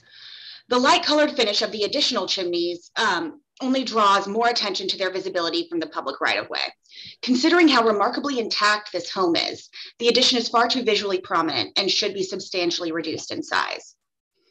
The alterations to the rear facade of the building are also excessive. Before the basement and parlor floors can be can be expanded, we must also be assured that the structure of the building can withstand the trauma of all of this excavation and alteration. In light of the Department of Buildings' order for demolition of 9 landmarked 1840s row houses at 4454 9th Avenue and 35155 West 14th, we must pay careful attention to how construction work on one building can impact that structure and all structures connected to that building, and possibly destabilize a block of historic homes. We echo Community Board 2's assertion that the rear basement windows and parlor floor windows can only be approved if the parlor floor configuration makes some reference to the 3 original historic punched windows. We also recommend that the expansion of the building through the rear facade be limited to just the basement and parlor floor levels to retain more of the historic fabric of the floors above. Thank you. All right, next I have Historic District Council. All right, you should be in the meeting now. Historic District Council, please unmute your mic and state your name for the record. You have 3 minutes to speak. Hi, this is Kathy Brill speaking on behalf of the Historic Districts Council. HGC asks that the Commission require construction of a 2-story full-width extension only and disallow the proposed 2nd-story extension. We believe the maintenance of the upper 2 floors of a typical row house to be more elegant and allows for a more light-filled garden environment.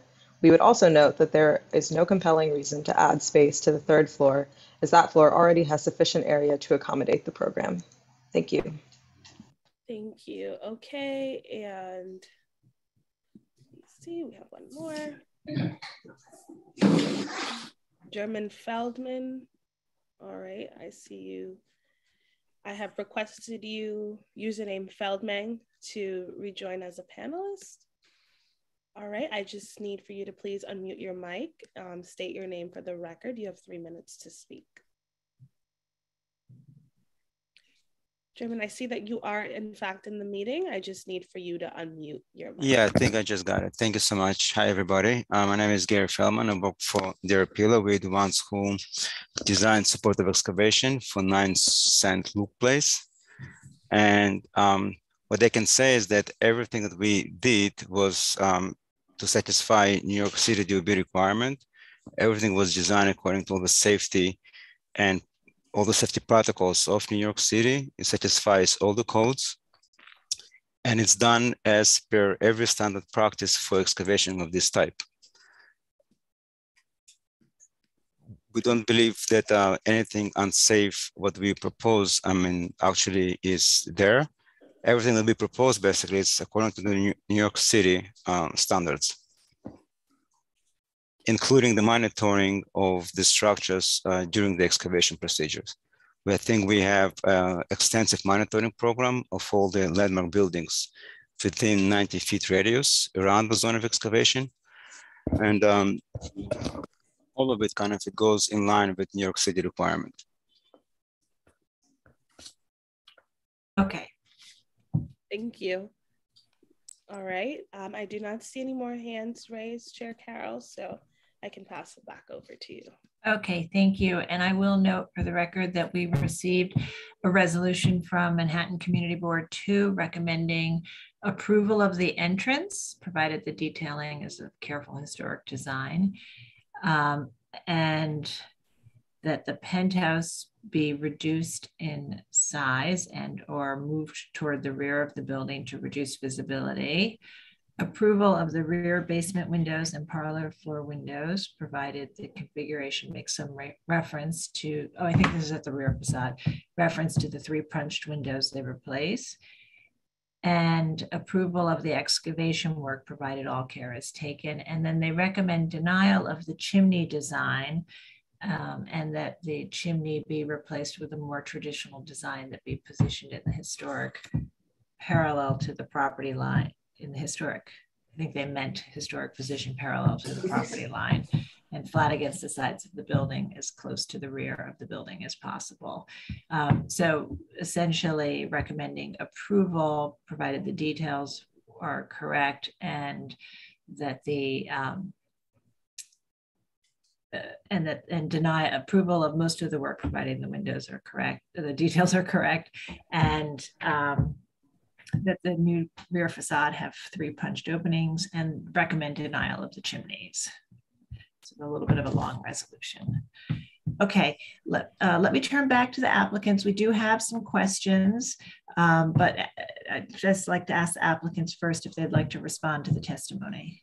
Yes, a couple of things. First of all, in terms of the recommendation from the community board, we've done I think most of that, absent the second floor windows on the rear. We have lowered the extension on the roof. We have set it back 9 feet. Again, this design is following that meeting and extensive landmark staff consultation and collaboration. The chimneys were originally not brick to match. They are now brick to match, and I think that's great. We're actually going, one thing I didn't present, we're actually going a little bit further with the chimney caps. It's really a black steel plate and a sort of a metal perforated collar to hide the mechanical portions of the chimneys. So I think we went even a little bit further than what the recommendation was in my mind. So I feel like, and we rotated. And also, actually, the other thing is I forgot to mention one other staff level recommendation, which we also took, was to break up the volume into 2 to sort of further reduce the sort of the monolithic quality of it. I think that's about it. I think you heard from our engineer. Obviously, I mean, just to say, we've done numerous similar projects. So far, none of them have fallen, knock on wood. I think we have an extraordinary team of engineers, consultants, and I think we have a pretty solid track record with extremely complex projects of this nature. So I'm cautiously optimistic we will be okay. But yes, okay. Understood. Commissioner Goldblum. Just a question for staff. Are there other visible chimneys on the block? Corey.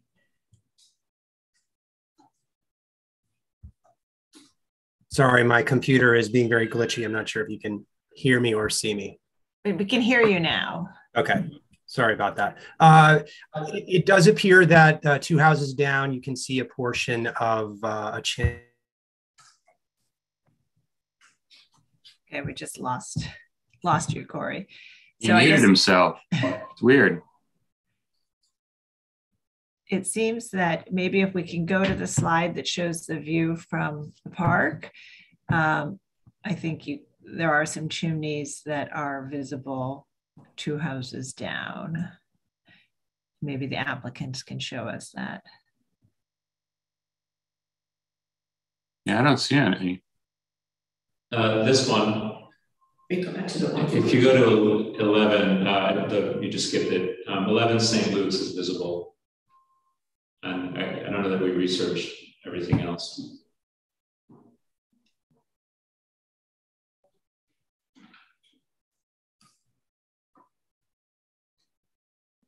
Okay, but it's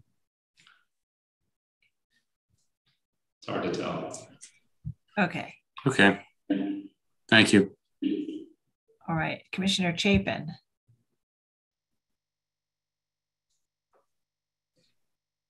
Yes, on slide 20, which shows the visibility, can the applicant just outline exactly with the pointer or something I can see that there are chimneys. Are there some other elements that are visible from the front? So from this view, I think you'll see the top of the addition. Again, excuse me, but I'm interested in the front view. Thank you. The slide before that, I guess it is. Okay. Maybe I gave you the wrong number. Excuse me. 19. That's okay. I think you'll see. I took these photos. There you go. Yeah, from the street, no, you can't. On the street side, you can see absolutely nothing. Again, that was I think even when it was 9 feet north, you could see I think it was about roughly 4 inches of the roof. Obviously, setting it back 9 feet really significantly diminished it. So view C is the one on the second from the right. It's accurate. Okay, so from the street, you see the chimneys. From within the park, you will see the addition itself in conjunction with the chimneys, but you also see the addition on 11 St. Luke's. And do you see others in the row as well? I know there are a lot of additions. All of them. Yeah, all of them. They're all visible, unfortunately. I mean, that's unfortunate. Okay. Yeah. Again, if you look at our roof plan, you'll note that we're the furthest back. We really made an effort as much as we can to move this thing back. Okay. Thank you. All right. Any other questions? Yes, Commissioner Jefferson. Just accept the request to unmute. Am I hearing correctly that the other penthouses can be seen from the park? Yes. Okay, thank you. Yeah, all of them. Yeah. Okay, so yes, because the park, you can get back so far, you can see above the roof line in the entire row, and you can see all of the additions. And yours is set back more than most. How does it compare in height to the others? I think it's comparable to almost all of them. I believe one of the slides has a rough estimate. Again, we can't go up there and measure them, but we actually took that into account. I think it's comparable. Okay. All right. Other questions, commissioners? All right, I'm going to start to request to unmute you so that we can move to our discussion. Right, and Commissioner Chapin, would you make a motion to close the hearing? So moved. Commissioner Gustafson, would you second that motion? Second. All in favor, say aye. Aye. Aye. Any opposed? Okay, so the hearing is closed and we'll begin our discussion. We have an application that is very similar to one that we approved 2 doors away at 11 St. Luke's in terms of its height and depth of its proposed rear yard addition. And then it also included a rooftop addition and excavation. And we just had a discusson about how this rooftop addition compares to the others in the row in terms of its height and setback.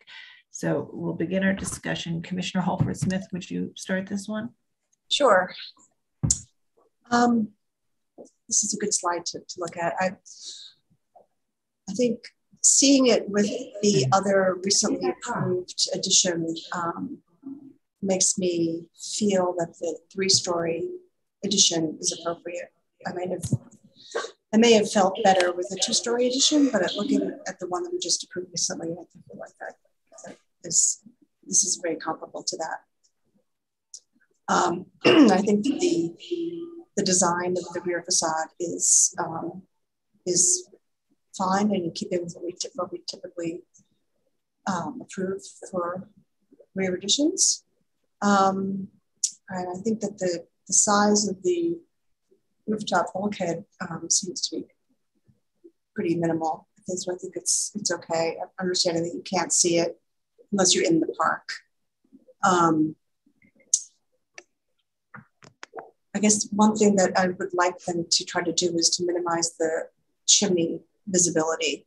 And I wonder if it could be a combination of offsetting the flues and perhaps bringing the brick down so you're not raising the entire brick chimney up, which is a big mass, but keep the brick low and then just have the flues project. Maybe they could be offset so that they're not as visible.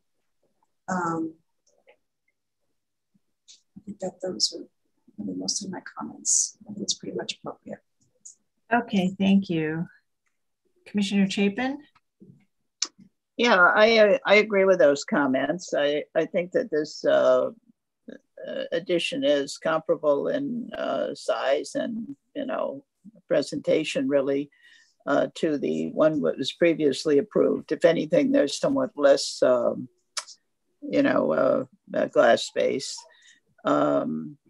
it's a little odd then that it's a 5-4-3 rhythm rather than the 3 rhythms, but you know, it's not, I might prefer, you know, 3 windows on the upper floor, but it's not something I'm going to, would reject it for. And the only little, in the, you know, penthouse, I think they moved it back. They have it down enough it's not visible. That's okay, except from the park, which everything is visible from. And I think that the suggestion Commissioner Holford Smith just made about the chimneys is a good way to perhaps reduce their visibility. And I would definitely like to see that reduced. But other than that, I really don't have any real problems with this application. Okay, thank you. Commissioner Goldblum? Yeah, I agree with what Ann said. And the only suggestion that I would add to that with is the little brick parapet wall at the back here. I think when we've seen that in the past, I thought it was more successfully done where it was chamfered or clad in a way that suggests that it was really part of the roof and not extension of the wall. That will help hold that very consistent top line of this very distinctive row. Otherwise, as Ann said, those amendments are good suggestions, but it's generally an appropriate scheme. Okay, thank you. Commissioner Devonshire. I agree with Ann as well. I specifically agree with the idea about lowering the brick and having exposed flues, which is something we see all over New York. Okay. Commissioner Chen? Yeah, I agree as well with Ann and what Commissioner Devonshire just said. Okay, and Commissioner Lutfi?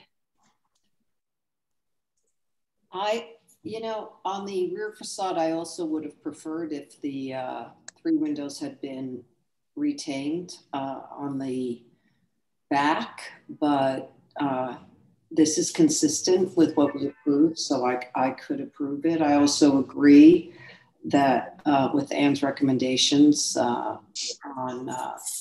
making the chimneys less visible from the front.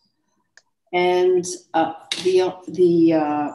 because all of these additions are visible, and this is from a distance, the only other thing I would bring up is whether or not the applicant should look at the materiality that's used on the addition to see if they can use something that's more traditionally used on additions that we normally approve, and those in this area that are also visible. Okay. Commissioner Jefferson? I agree with Ann's comments. They're on point. Okay, and Commissioner Gustafson? I agree with Ann as well. I think it is appropriate. Part of the basis for that, however, is the representation that when you look at this from the park, that all of these rooftop extensions, additions, are visible. I would prefer in the future if the staff would require applicants to provide a rendering without the trees there, particularly when that point of view is crucial. Many applicants do provide that for us. It's easy to do with our computer generation these days. And if we're going to rely on it, I'm right now relying on staff's agreement that all of them are visible. That's a good point. And I think that when we are looking at the main point of visibility, we should have a view with the trees photoshopped out. Okay. All right. So I think we have a consensus to approve this with Ann's recommendations for reducing the visibility of the chimneys. And I think we should look at the suggestion for the parapet at the rear facade as well. Just sort of restudy that parapet to maintain the cornice line of the rear facades. So Commissioner Holford Smith, would you make that motion? Yes. In the matter of LPC 22-01146, 9 St. Luke's Place in the Greenwich Village Historic District. An Italianate style row house built in 1852 Application is to construct rooftop and rear yard additions and excavate the cellar and rear yard. I note that the building's scale, style, materials, and details are among the features that contribute to the special architectural and historic character of the Greenwich Village Historic District. I recommend approval with some modifications, finding that the proposed work will not eliminate or damage any significant architectural features of the building, that the proposed rooftop addition will be set back from the front and rear facades, and therefore the work will retain a sense of the building's original scale and massing, that the proposed rooftop addition and railings will only be visible over the front facade when viewed from a distance within an open recreation field from Clarkson Street at the opposite side of the park, and will be seen in the context of the other rooftop accretions on this block. That the simple fenestration and neutral stucco finish of the proposed rooftop addition will help it to blend with the background and is in keeping with the materials found in other rooftop additions along this row. That the chimney extensions will be the minimum height required by building code. That the proposed work of the rear yard will not be visible through any public thoroughfare. That the proposed rear yard addition will project minimally into the rear yard and will not significantly diminish the block's central green space. That the proposed rear yard addition will not rise to the full height of the building, and that the top floor of the existing rear facade will be retained. That the materials and details of the rear yard addition, featuring brick cladding, metal window assemblies, and punched masonry openings at the top floor of the addition, will be in keeping with rear yard extensions found within this block and throughout the district. That the proposed excavation for a below-grade addition will be conducted in compliance with the Department of Buildings regulations under the supervision of a licensed professional engineer to protect the building's facades and the adjacent buildings.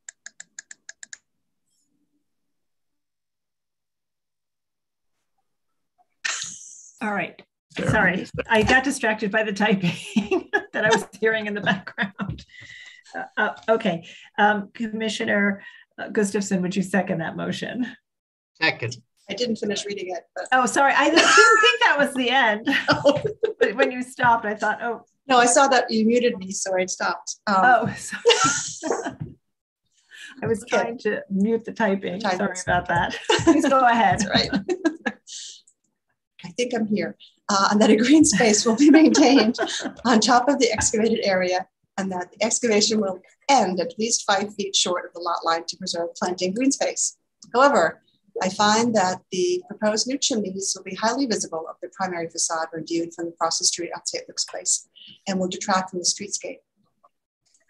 Therefore, I recommend that the applicant work with staff to reduce the height of the brick cladding of the chimneys and extend only the flues as necessary to the minimum height, and perhaps they can offset them as well to reduce visibility.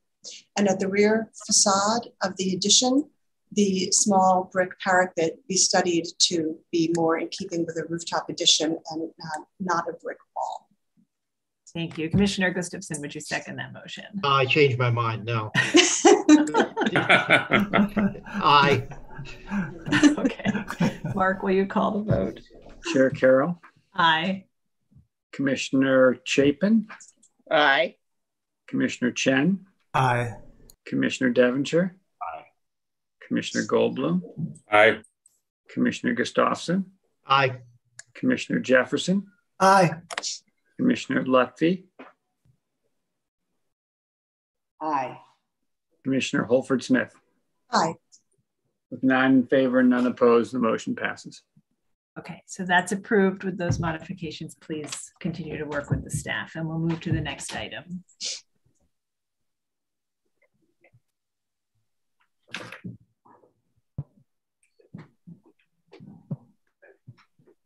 Caroline, can you take us through the next item? All right, I'll do it myself. Okay, the next item is going to be public hearing item number 8. It's docket number LPC 21-02301, 363 Lafayette Street in the NoHo Historic District, in the Borough of Manhattan, Block 530, Lot 7509. And this is an application for a certificate of appropriateness. This is a building designed by Morris Ajme Architects and built in 2017 to 2019 with an extant remnant of a party wall at 20 Bond Street. And this is an application to establish a master plan governing the future installation of painted wall signs. Okay, commissioners, the applicants have entered the hearing and the staff will take you through the presentation. Good afternoon, commissioners. Dina Task-Winter, preservation staff. The application before you is 363 Lafayette Street, which is located between Bond and Great Jones Streets in the NoHo Historic District Extension. The proposal is to establish a master plan governing the future installation of painted wall signs. I will present the details of the proposal. Commissioners will note that 363 Lafayette Street was built between 2017 and 2019 pursuant to a C of A, and that the proposed sign space is on a remnant historic party wall facing Lafayette Street on this portion here, and that this party wall is physically attached to 20 Bond Street, but owned by 363 Lafayette ownership, and is located above a one-story portion of their building. And this is that one-story portion there with the wall above. The proposed sign will be set back 3 feet from the primary Crosby Street facade, and it will occupy approximately 11% of the visible wall. And as is standard, the applicants are requesting a 10-year master plan, during which time they will apply for an authorization to proceed for each copy change to be reviewed by staff. As you can see in the 1926 photograph, this facade historically did feature signage and various wall treatments. As always, the applicants' colossal media do hand paint their signs and follow historical methods. Here are examples of historic painted wall signs in the NoHo Historic District and Extension and their locations. And then this is an example of another approved master plan along Lafayette Street and its location relative to the current proposal. But note that no other commission approved signs will be seen in conjunction with the sign before you today. Colossal Media is proposing that there be no regulations on content permitted within the approved sign area. Each iteration of the sign will include a 4-inch solid black or white border, and there will be a vendor plaque of a set size located outside the sign at the bottom right corner, consistent with other painted wall sign approvals throughout this and neighboring districts. The following are just several examples of signs approved by staff under similar master plans with the same content regulations. And now I'll just return to the slide showing the proposed conditions, and the applicant is here to answer any questions. Thank you. Okay, thank you. And we do have a question, Commissioner Goldblum. So why are we proposing a horizontal sign when it looks like what was there before was a vertical sign in the area of that tar, no? And how does the substrate condition varying, how's that going to be addressed? Are you going to take away the tar or parge it over or something? My name is Jonathan Harris from Colossal Media, and the reason we are proposing a horizontal formatted sign space is that it is limited to the wall that extends past 20 Bond Street's lot line into 363 Lafayette's ownership. And in the current condition photos, you can see that that is limited in height to the proposed area.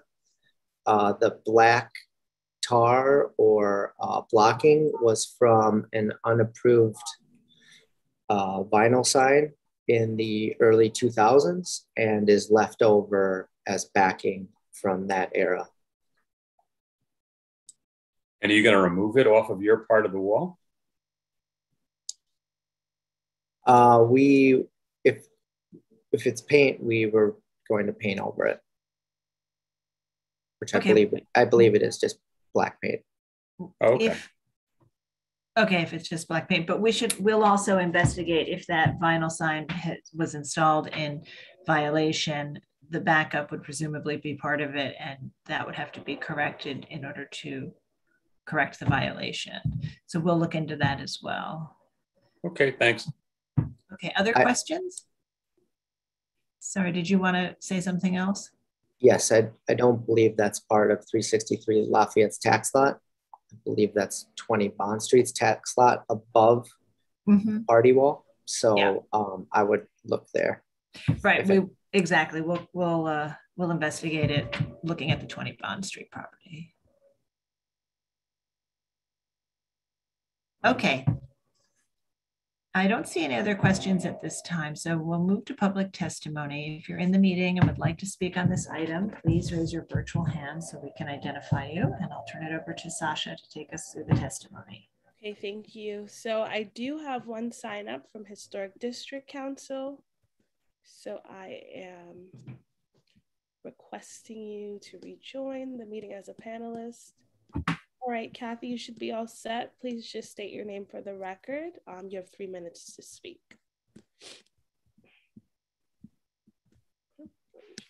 Hold on. Hold on. All right, hold on. I'm requesting you again, HDC. Hey, sorry, I apologize. I actually accidentally requested to testify, but we don't have a testimony for this one.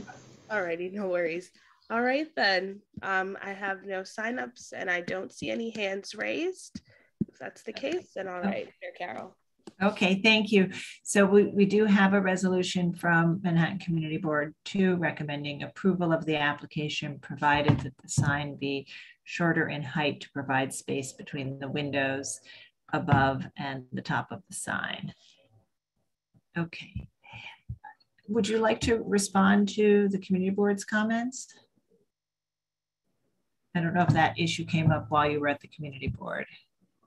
We talked about it briefly, but we are set down 6 inches from the window above, and I believe a similar amount from the window below. And also to remember that the wall that this proposal is on is set out from the windows on 20 Bond Street's lot line, 4 inches as well. So, okay. So it's not in the same plane. Exactly. Okay, Commissioner Holford-Smith. That was pretty much my question. Was going to be for staff, whether we had a minimum distance that we keep the painted signs from a window. We really haven't established that. Okay, it helps that it's not in the same plane. Okay, great. Any other final questions? Okay, I am sending requests to unmute all of you so that we can move to close the hearing. All right, and Commissioner Goldblum, would you make a motion to close the hearing? So moved. And Commissioner Jefferson, would you second that motion? Second. All in favor, say aye. Aye. Aye. Any opposed? Okay, so the hearing is closed and we'll begin our discussion. And this is an application very similar to all of the other master plans that we have been approving recently and meets all of those criteria. It's unique in that it's on a party wall that belongs to an adjacent property in a different plane than the side wall of the building it sits in front of, and otherwise meets our criteria. So Commissioner Chen, would you like to start this one? Yeah, I think this is very appropriate, and other than its unique characteristics of the site topography, this is what we normally approve. Okay, thank you. Commissioner Lutfi? Seems appropriate. Commissioner Jefferson? Appropriate. Commissioner Gustafson? Appropriate. Commissioner Holford-Smith? Agreed. Commissioner Chapin? I agree. Commissioner Goldblum? Agreed. And Commissioner Devonshire? Appropriate. Okay, that's a unanimous support for this project. So Commissioner Chen, would you be able to make the motion? No problem. Thanks. In the matter of LPC 21-2301, 363 Lafayette Street, NoHo Historic District, the application is to establish a master plan for the future installation of painted wall signs. Noting the 363 Lafayette Street was constructed in 2017 and 2019 pursuant to a certificate of appropriateness, and that the proposed work will occur above a one-story portion of the new building on a remnant-built historic party wall, which is attached to 20 Bond Street, a building whose style, scale, materials, and details among the features that contribute to the special character of the historic district. I recommend approval finding that the painted application of the signage will be in keeping with the traditional application methods and commercial character of historic painted wall signs, which are a traditional form of signage in this historic district, that the sign will be located at an undeveloped secondary elevation and will be pulled back from the primary facade by 3 feet, and therefore the sign will not detract from any significant architectural features of the building or adjacent building, that the proposed master plan will permit a painted non-illuminated wall sign that covers approximately 11% of the visible wall surface, a coverage percentage just consistent with prior commission approvals, that the combination of the placement and size of the sign will help it maintain a subordinate presence at the building and within the streetscape, regardless of the type of graphics or number of colors used within the body of the sign, that the sign will include a solid painted border, a typical feature of historic wall signs, that the vendor tag will have a set location and size, that the proposed master plan will be valid for a period of 10 years, and the applicant will document every sign approved under the master plan so there'll be a record the commission can consider when reviewing the effectiveness of the master plan criteria. Thank you. Commissioner Lutfi, would you second that motion? Second. All right, and Mark, will you call the vote? Chair Carroll. Aye. Commissioner Chapin. Just Aye. Commissioner Chen. Aye. Commissioner Devinger. Aye. Commissioner Goldblum. Aye. Commissioner Gustafson. Commissioner Jefferson. Aye. Commissioner Lutfi. Aye. Commissioner Holford Smith. Aye. With 9 in favor and none opposed, the motion passes. All right, so that is approved. Thank you. And we'll move to the next item. Caroline.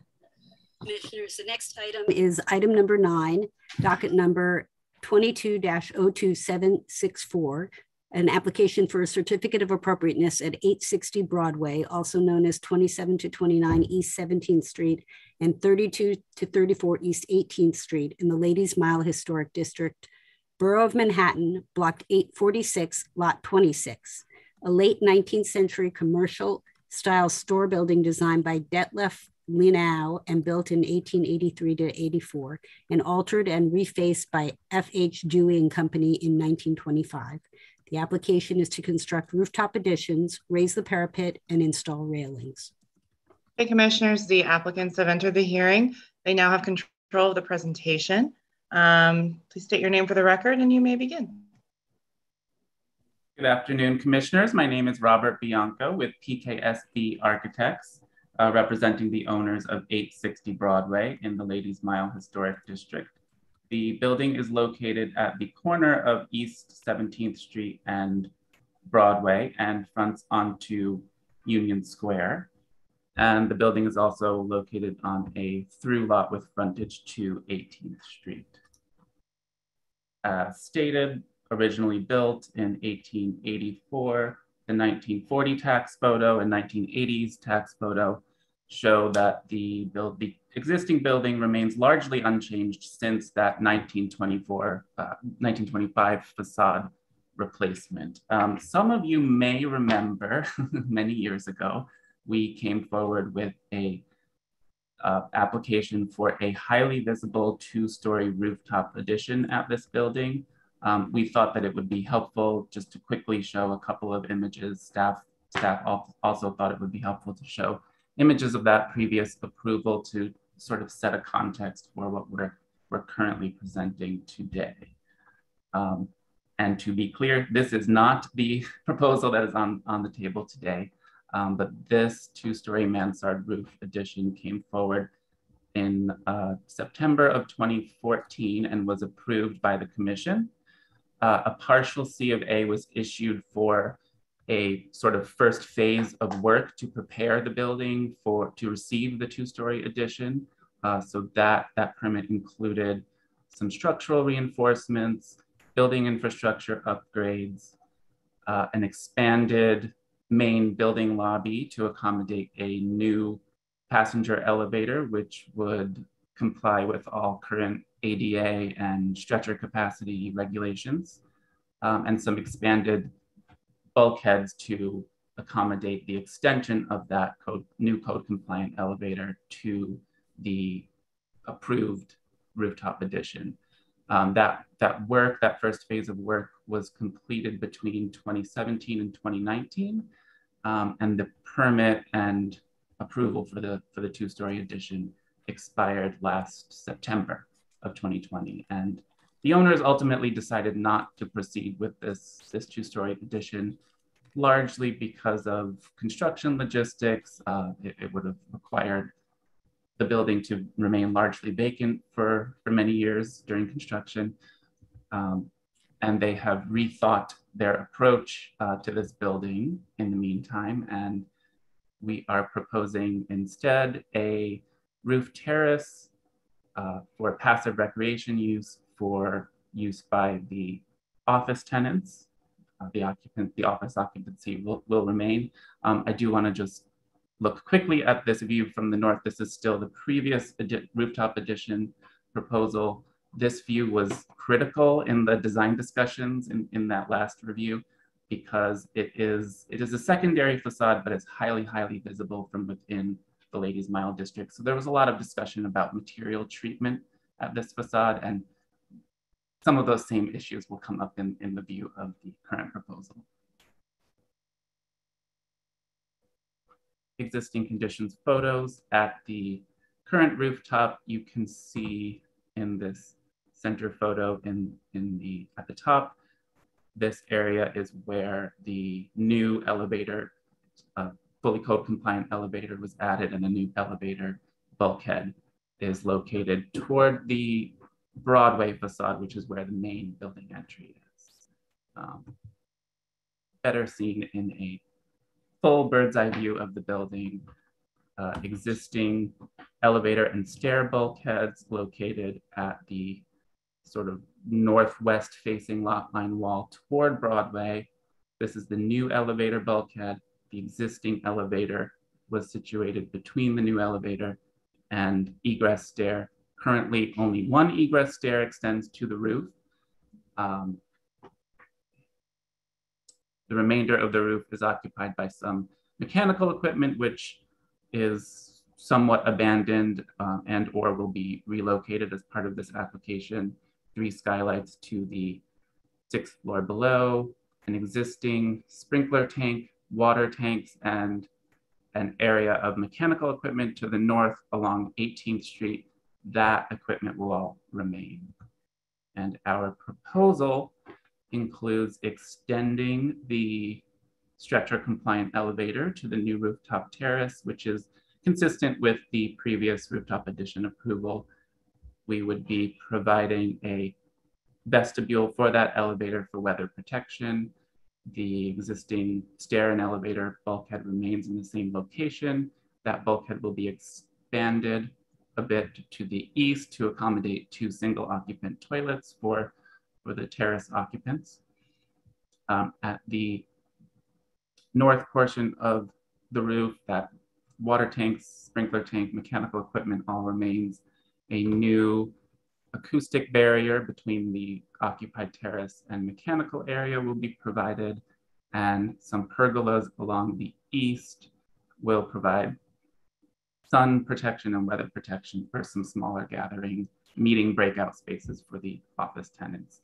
And this entire terrace will sit on a steel platform that is raised above the sloping roof. Again, this newer approach to this project assumes that the building will remain fully occupied during construction. So maintaining that existing roof, the existing drainage, slopes to gutter and leader is all critical to the design. And a protective guardrail will also be provided along the edge of the terrace platform.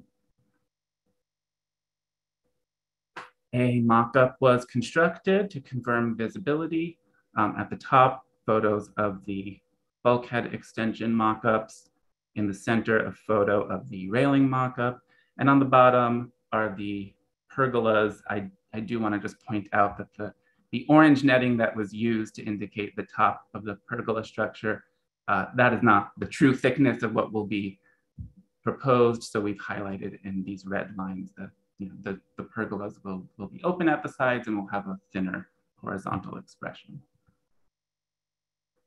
And we looked at visibility from throughout the neighborhood. Just want to point out that in this key plan, the gray shaded area is the boundary of the Ladies Mile district. So most views from within the district are of secondary facades. Views from Union Square Park and points south and east are of the primary facades. Sightline studies from directly across the street show that the bulkhead extension will be visible from directly across the street on Broadway, both at the corner and over the lower buildings to the north. The additions will not be visible from 18th Street, and from the curb across the street at 17th Street, not visible, but we all know Union Square offers unobstructed views for many blocks. So we'll look through those views in the next slides. First view from the corner of 17th, the south side of 17th Street, just west of Broadway. The bulkhead extension is visible. A small portion of the raised platform and glass railing will be visible over the lower buildings to the north. And in this enlarged view at the bottom is that portion at the west lot line wall. There is a gap, which I'll show a section detail to further explain. There's a gap between the raised terrace platform and the existing roof and gutter. We're proposing to close that gap off with a metal panel fascia to be painted in a color to match the secondary brick. We've treated the visible portions of the elevator, bulkhead, and vestibule bulkhead with a light colored stucco to match the buff brick of the primary facade and to not detract from that very strong expression of the burgundy cornice. From a bit further west on 17th Street, the accretions at the west and northern portion of the roof become not visible. The bulkhead is still visible, but the further west you go, that visibility disappears by the time you get to Fifth Avenue. View from the top of Union Square, pergolas are visible. The bulkhead extension is not visible in this view. You can see in the blow-up view, the enlarged view, we are proposing to raise the lot line wall. The current wall sort of steps down with the slope of the roof. We would take the highest point of that parapet, extend it all the way across, and that would allow the framing for the new terrace to frame into the bearing wall. And then moving a bit further east toward Park Avenue South, pergola is still visible. The bulkhead extension becomes minimally visible. Railing is visible at the lot line and in between the scalloped portions of the existing cornice.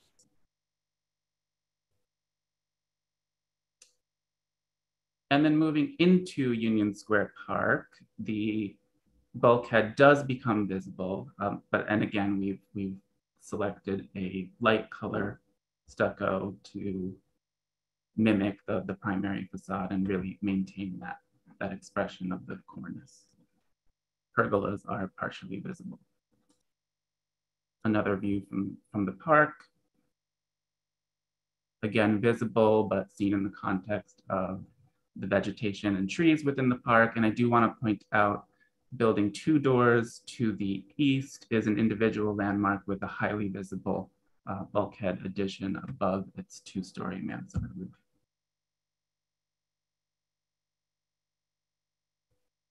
And then once you get further south, the bulkhead remains visible, but it starts to become seen against other buildings in the background and not against the sky. So this is a view from 14th Street looking north, and then further south at 13th Street and 12th Street. It's still visible, but the building is so far in the distance, it's very barely perceptible.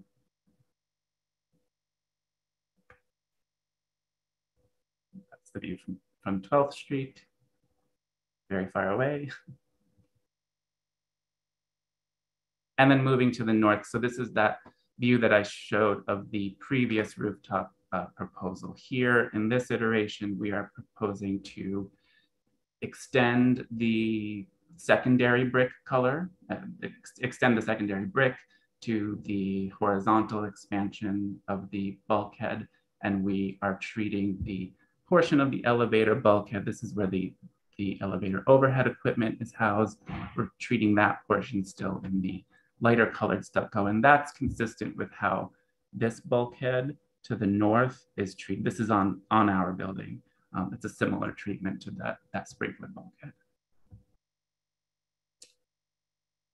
And moving one block further north to 19th Street, the bulkhead is still visible. And by the time you get to 20th Street, you're just seeing a sliver of the bulkhead, and from further north, not visible.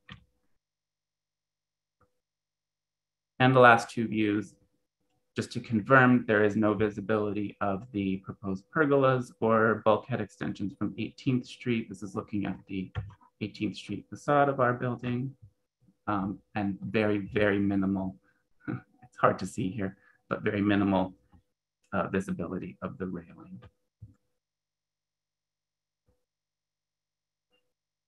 And I just want to return to a few views from within the park to point out other buildings with visible bulkheads from Union Square. These are two individual landmarks, actually, with visible bulkheads that have also been treated simply and consistent with the building's primary facade coloration. Views of those same bulkheads from the south side of 14th Street, highly visible. Again, the bulkhead on the Century building is visible, and some much taller bulkheads also visible at the northwest corner.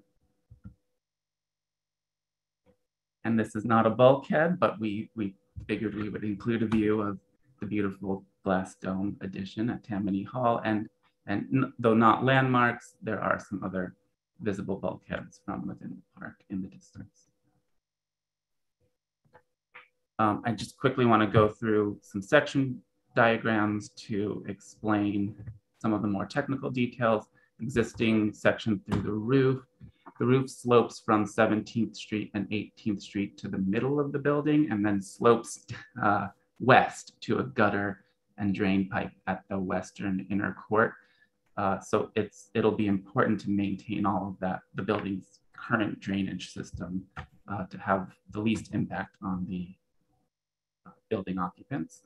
So we have located our raised roof terrace as tight to the highest point of the existing roof and carried that line across. So that's why there's a fairly large gap at the middle of the building, but it is much smaller at the primary facades. And then sections through the existing elevator bulkhead on the left, and a section through that middle portion where the drainage all directs to a gutter at the west facade. It's easier to see in section details at the railing, at each railing condition, at each facade. On the left, at the Broadway and 17th Street facades, the terrace platform will be held back from the main building facade. So there'll be somewhat of a buffer zone there. And the platform is located as close to the existing roof as possible to allow for enough space to maintain the current drainage system. And then that would be carried across. The center detail is at the lowest portion of the roof where we're maintaining access to the existing gutter and downspout. And that this is that sort of hung metal panel fascia that would be painted to match the secondary brick color.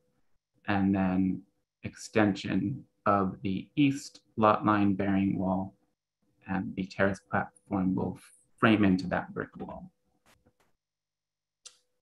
Details at the pergolas, we're proposing to maintain a bit more openness at the north and south of the pergolas, and this is the portion of that front pergola that is most visible from the street.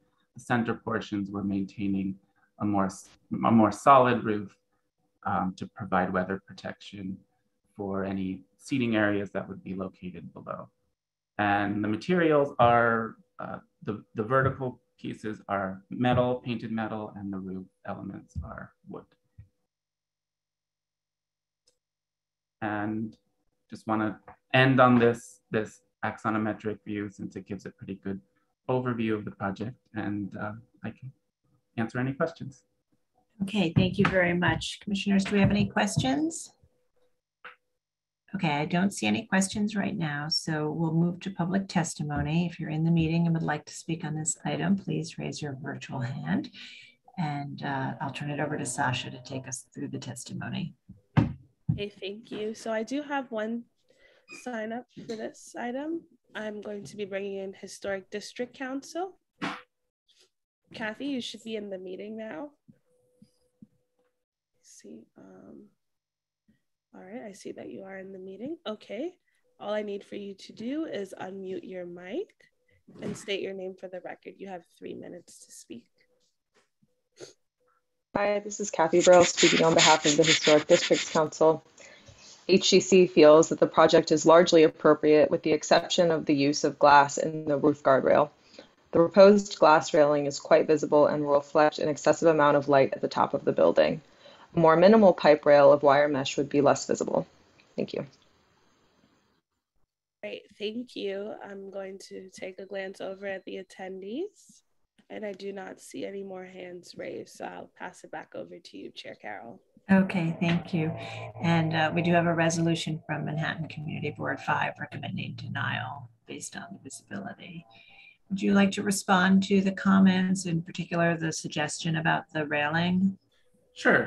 Our intention, we talked internally about lighting and reflectivity. Our intention is to use a low reflectivity glass. And although the lighting plan is not fully developed, we do not intend to provide any uplighting close to the glass railing. We're really going to keep that limited to the planter boxes or beneath the pergolas. We would try to not have it too much reflectivity or any at all at the glass railing. And to Community Board 5's resolution, we completely understand the visibility issue. And unfortunately, the building infrastructure is where it is, and the passenger elevator is located very close to the Broadway facade, because that historically is where the building entrance has always been. And we're sort of locked in.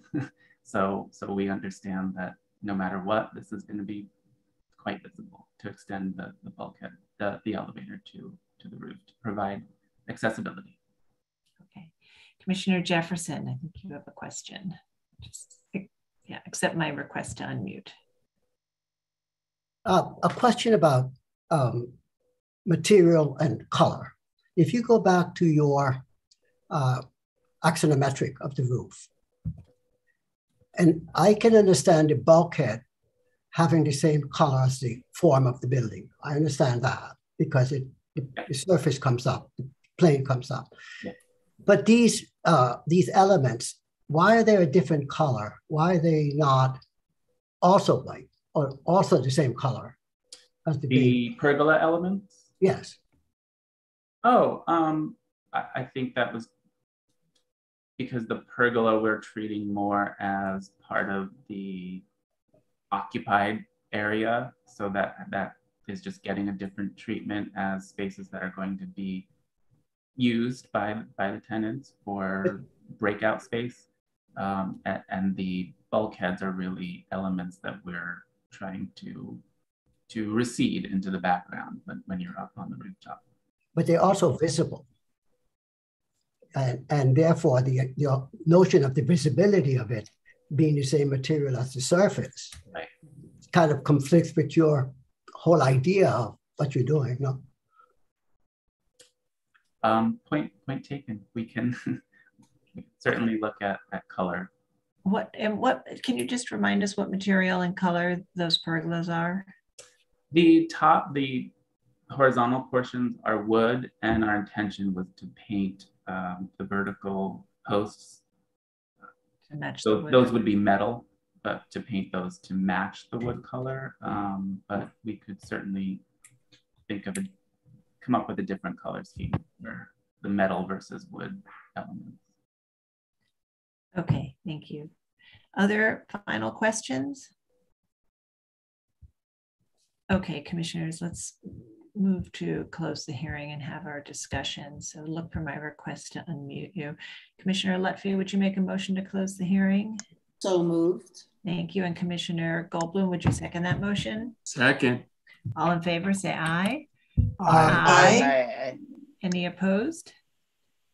Okay, the hearing is closed and we'll begin our discussion. And so this, as we know, as was presented, we previously approved a vertical expansion on this building, which is no longer being proposed. And now they are proposing to install and construct discrete elements, separate elements that are more akin to the rooftop utilitarian features that one would find on buildings of this type and age in this historic district. So I actually did see this mock-up, and the elevator is really the most prominent portion of this, particularly from the south, looking from Union Square, where you have wide open views and it's over the primary facade. But I will say that in looking at that, I did look around me and notice that the building next door had a visible bulkhead, and the building to the left had a visible, across Broadway had a visible bulkhead, and that these bulkheads really were sort of very typical features on all of the buildings within the context, which makes sense for their typology. So, I do think that the typology lends itself to a bulkhead, and the visibility is similar to others, but let's have a full discussion about all of the elements, including the pergola and the railings. Commissioner Jefferson, would you like to start this one? Oh, yes. I think I wrote last night that the scale of the bulkhead is fine with me. I think it works, and the matching the color of the form itself, the building, it works for me. The only issue I had was the glass, right? And I understood the reason why they wanted that. I mean, it's a modern element that works with someone on the roof. So the push back on the front makes sense. Maybe they could push it back a little bit more. On the side, they should push that back a little bit more too. I can approve this project. Okay, all right, thank you. Commissioner Gustafson. I agree with all of Commissioner Jefferson's comments. It's visible, but not atypical in the immediate vicinity. It's not extreme, and as far as the glass railings are concerned, that was going to be another comment. So I agree with him. Okay, Commissioner Holford Smith. I agree with the comments. I just would caution them to make sure that that color of the bulkhead is not too bright. Just maybe they can do some test colors to make sure that it's a very muted color so it doesn't stand out against the sky. Other than that, I think it's a great program, a good proposal. Okay, thank you. Commissioner Chapin.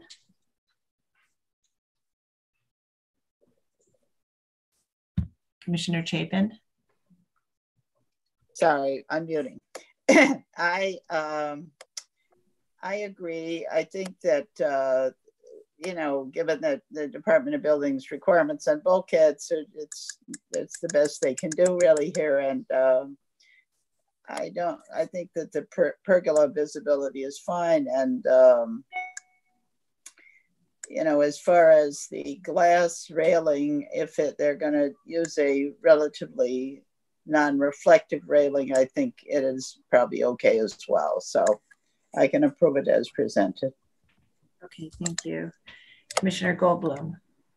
I agree with Everardo's comments. I think that they should push back the glass so that they, the profiled cornice is more unobstructed. Okay, Commissioner Devonshire. I agree with that. I think the glass needs to be moved back so it's not visible. Okay. All right, Commissioner Chen. Yeah, I agree with the comments as well as the end suggestion about paying close attention to the color, not make it too bright. Okay, and Commissioner Lutfi.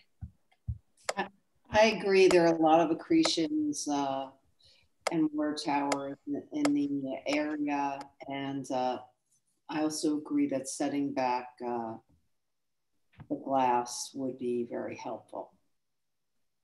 Okay, great. So I think we all agree that the proposal for these rooftop accretions is appropriate. However, we recommend that the glass railings be set back to minimize their visibility. So Commissioner Jefferson, would you be able to read the motion? Sure. Okay, great. In the matter of LPC-22-02764, 86 Broadway, aka 27-29 East 17th Street and 32-34 East 18th Street, Ladies Mile Historic District. Application is to construct rooftop addition, raise the parapet, and install railing. I note that the building style, scale, material, and details are among the features that contribute to the special architectural and historical character of the Ladies Mile Historic District. I recommend approval with modifications that the building was altered and reclad in 1925 and most of the neo-Gothic style elements removed, and therefore the proposed additions are in keeping with the building history of alterations, that the construction of the proposed rooftop addition will not damage any significant architectural feature of the roof, that although the proposed elevator, bulkhead, and pergolas will be visible from certain vantage points along the 7th Street, Broadway, and Union Square Park, the addition will be seen as in conjunction with water tanks and other rooftop accretions on the building and other buildings. That the finish of the stair bulkhead lower portion of the proposed elevator bulkhead and the metal panel fascia at the west parapet will be finished to match the masonry wall and therefore will help minimize the massing and their presence within the roofscape. That the raised portion of the parapet wall, which will align with the front southern portion of the parapet, will be constructed in brick and therefore will blend with the existing masonry wall and will not diminish the profile of this side elevation. And that the cumulative effect of the rooftop bulkhead, pergolas, and railings will not overwhelm the building. However, I find that part of the proposed glass railing will be visible behind the decorative cornice and over the primary facade, thereby detracting from one of the only remaining original significant architectural features of the building.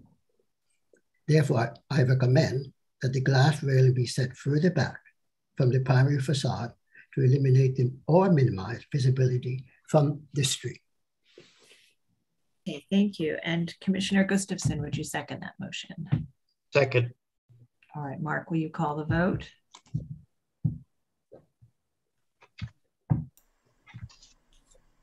Sorry, I was on mute. Chair Carroll. Aye. Commissioner Chapin. Aye. Commissioner Chen. Aye. Commissioner Devonshire. Aye. Commissioner Goldblum. Aye. Commissioner Gustafson. Aye. Commissioner Jefferson. Aye. Commissioner Lutfi. Aye. Commissioner Holford Smith. Aye. With 9 in favor and none opposed, the motion passes. All right, thank you. Thank So you. that's approved. Please continue to work with the staff on the railing. And also, I want to just add that you should also, as always, we look at finishes in the field with staff, and you should look at the final finish for that bulkhead to ensure that it's not too bright, as Commissioner Holford Smith pointed out. Resolve that with the staff is part of the normal process. All right, we'll now go ahead and move to the last 2 items of the day. They will be presented together, and I'll read them in now. Together. First is item number 9, LPC 22-03831, an application for a binding report in the Borough of Manhattan, Block 1111, Lot 1, Central Park, the Kinderberg, Chess and Checkers House, scenic landmark. This is a structure built circa 1952 within the Children's District in the southern section of Central Park, an English romantic style public park designed in 1858 by Olmsted and Fox. And this application is to modify infill and install partitions. And then item 10, LPC 22-04729. This is an application for an advisory report, and it concerns the plaza and landscaping surrounding the aforementioned structure. This application is to replace a pergola and paving, install railings, and construct a barrier-free access ramp. Okay, Commissioners, the applicants now have control of the presentation and have entered the hearing. If you will just unmute yourself, you can state your name for the record, advance the slides using your arrow keys, and you may begin.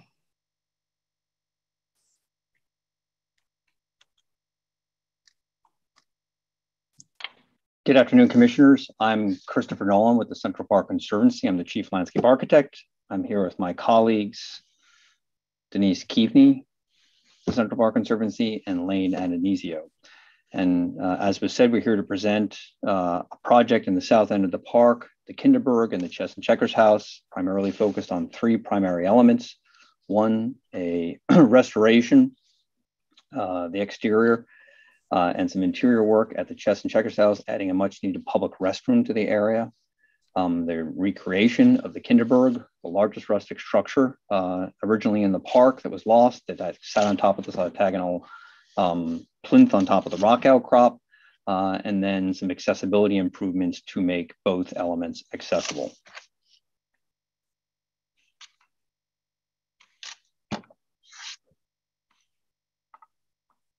Just waiting for it to advance.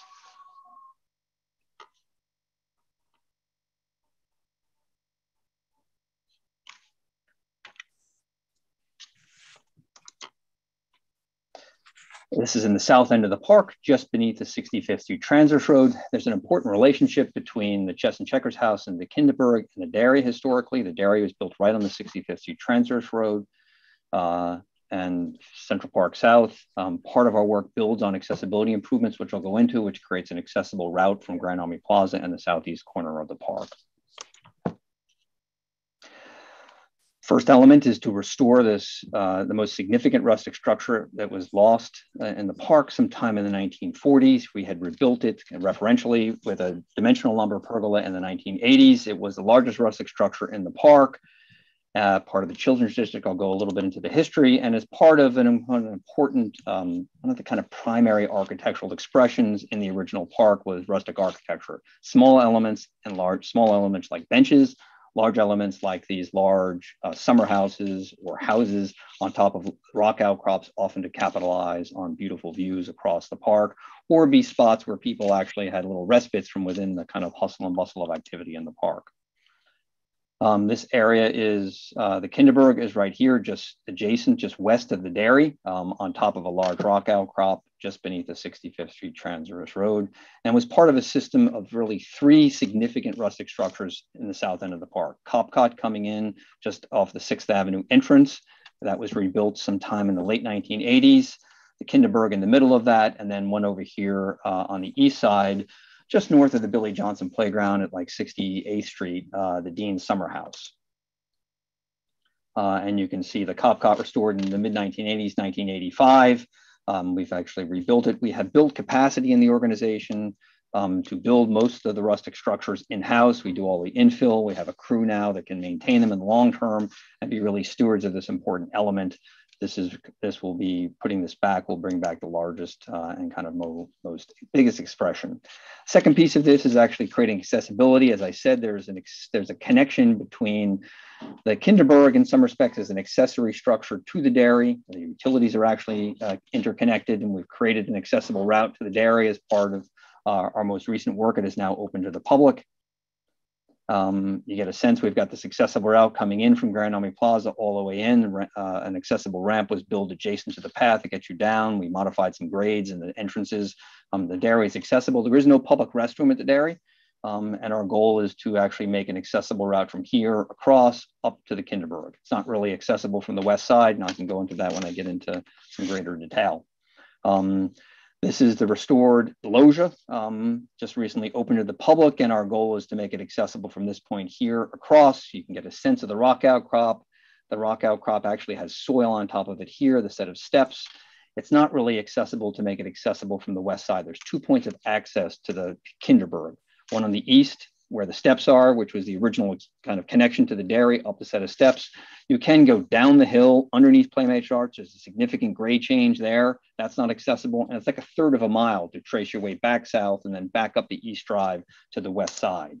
And there's actually a significant grade change there. We actually had at one point evaluated this. Not only is it not, it's tremendously out of the way in terms of the connection to the dairy, a third of a mile, but the retaining walls to support the ramp would have to be built right on top of the rock outcrop. And unlike the east side, there's no opportunity to kind of ground them in landscape, and they would kind of stick out and actually block views to the actual rustic structure.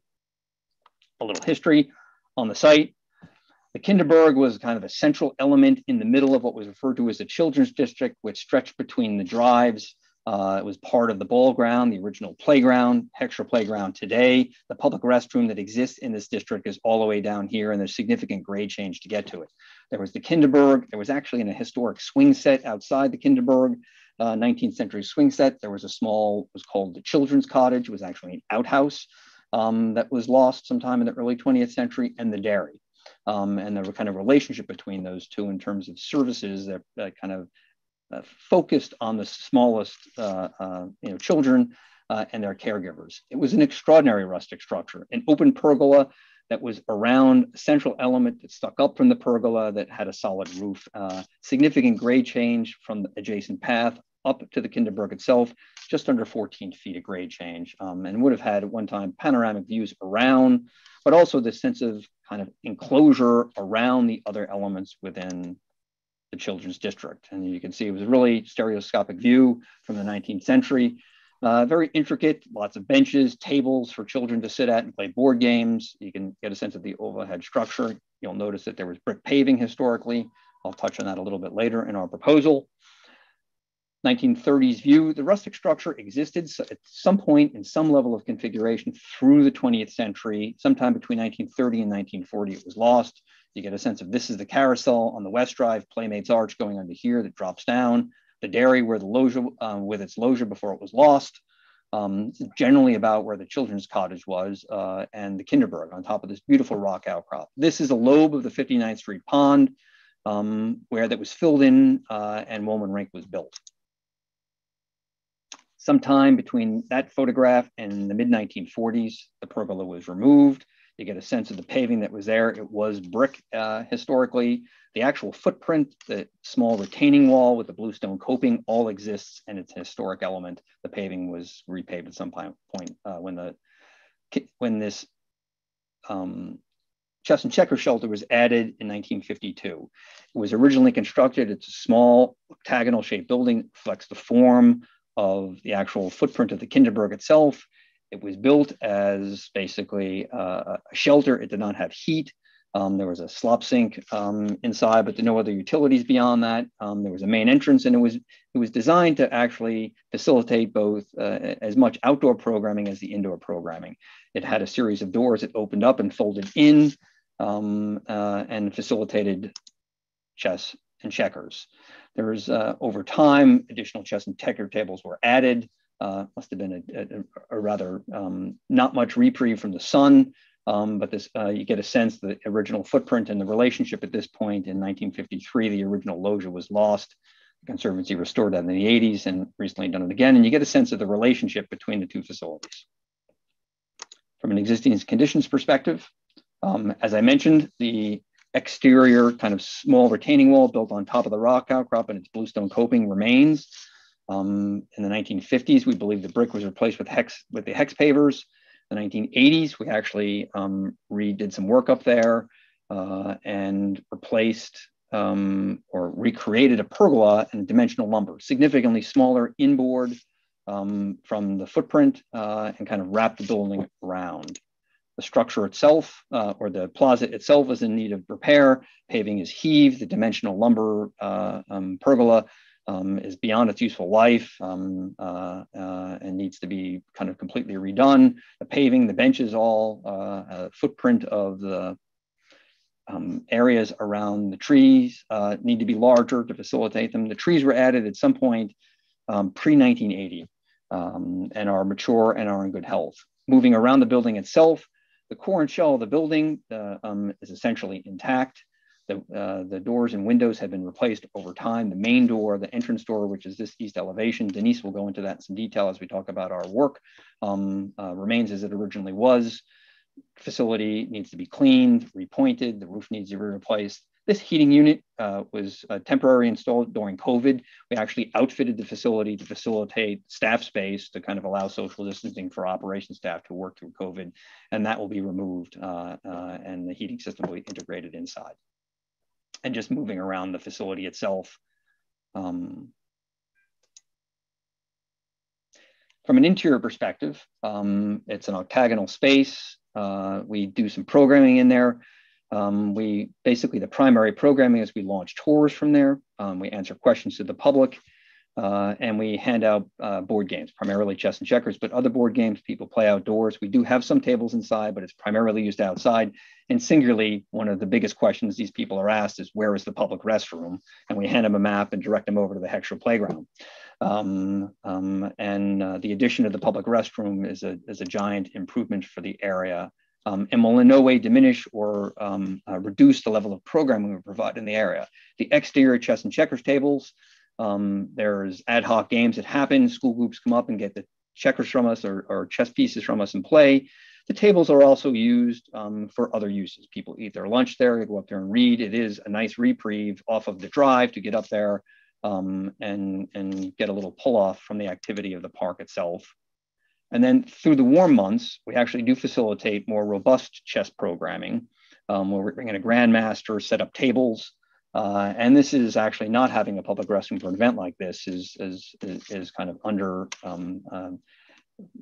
not great programming for a perspective. So we'll be able to maintain all this level of programming with the public restrooms in the proposed improvements.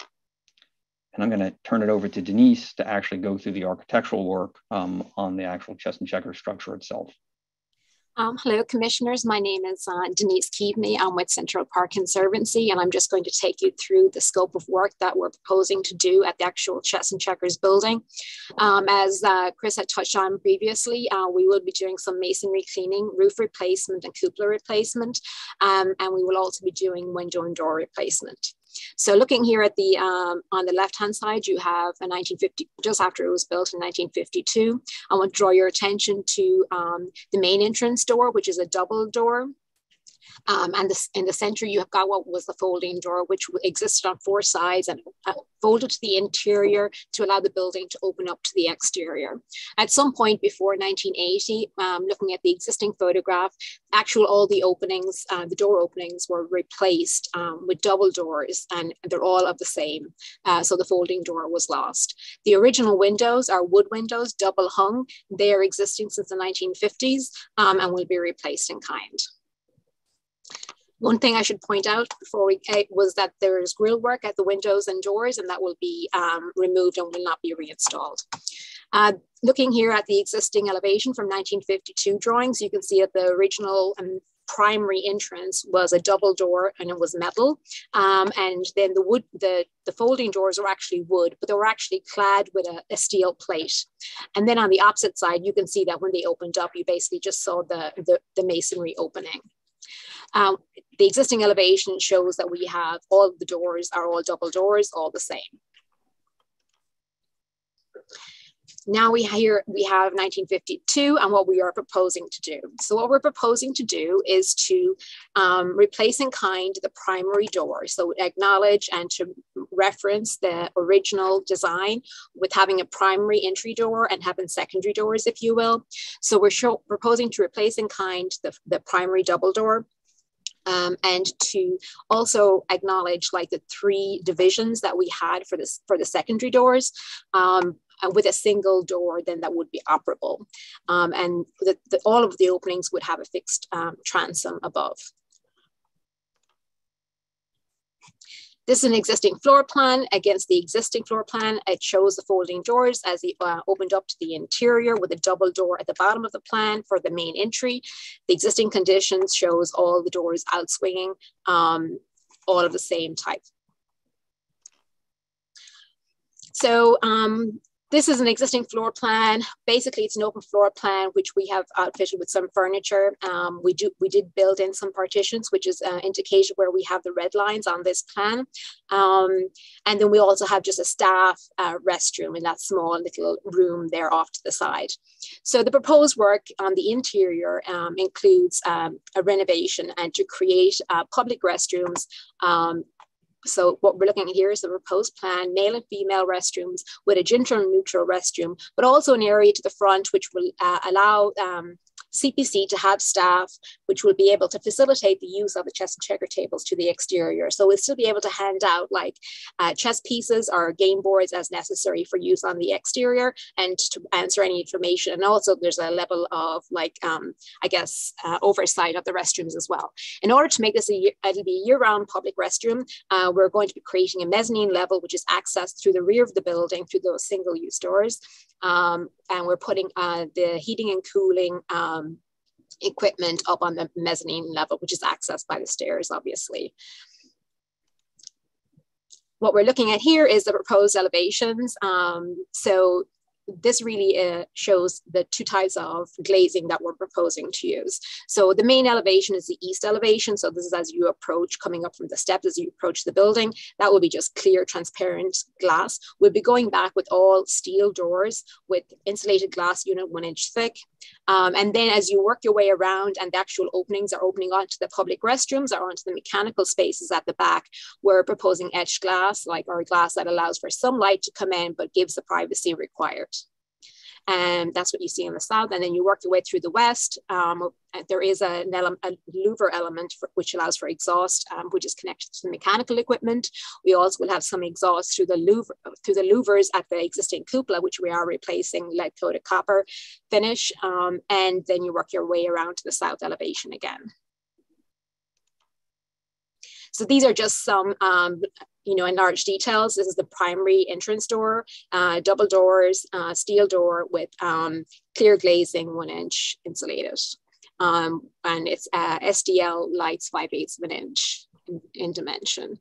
The next slide shows the secondary type door, if you will, of which there are 4.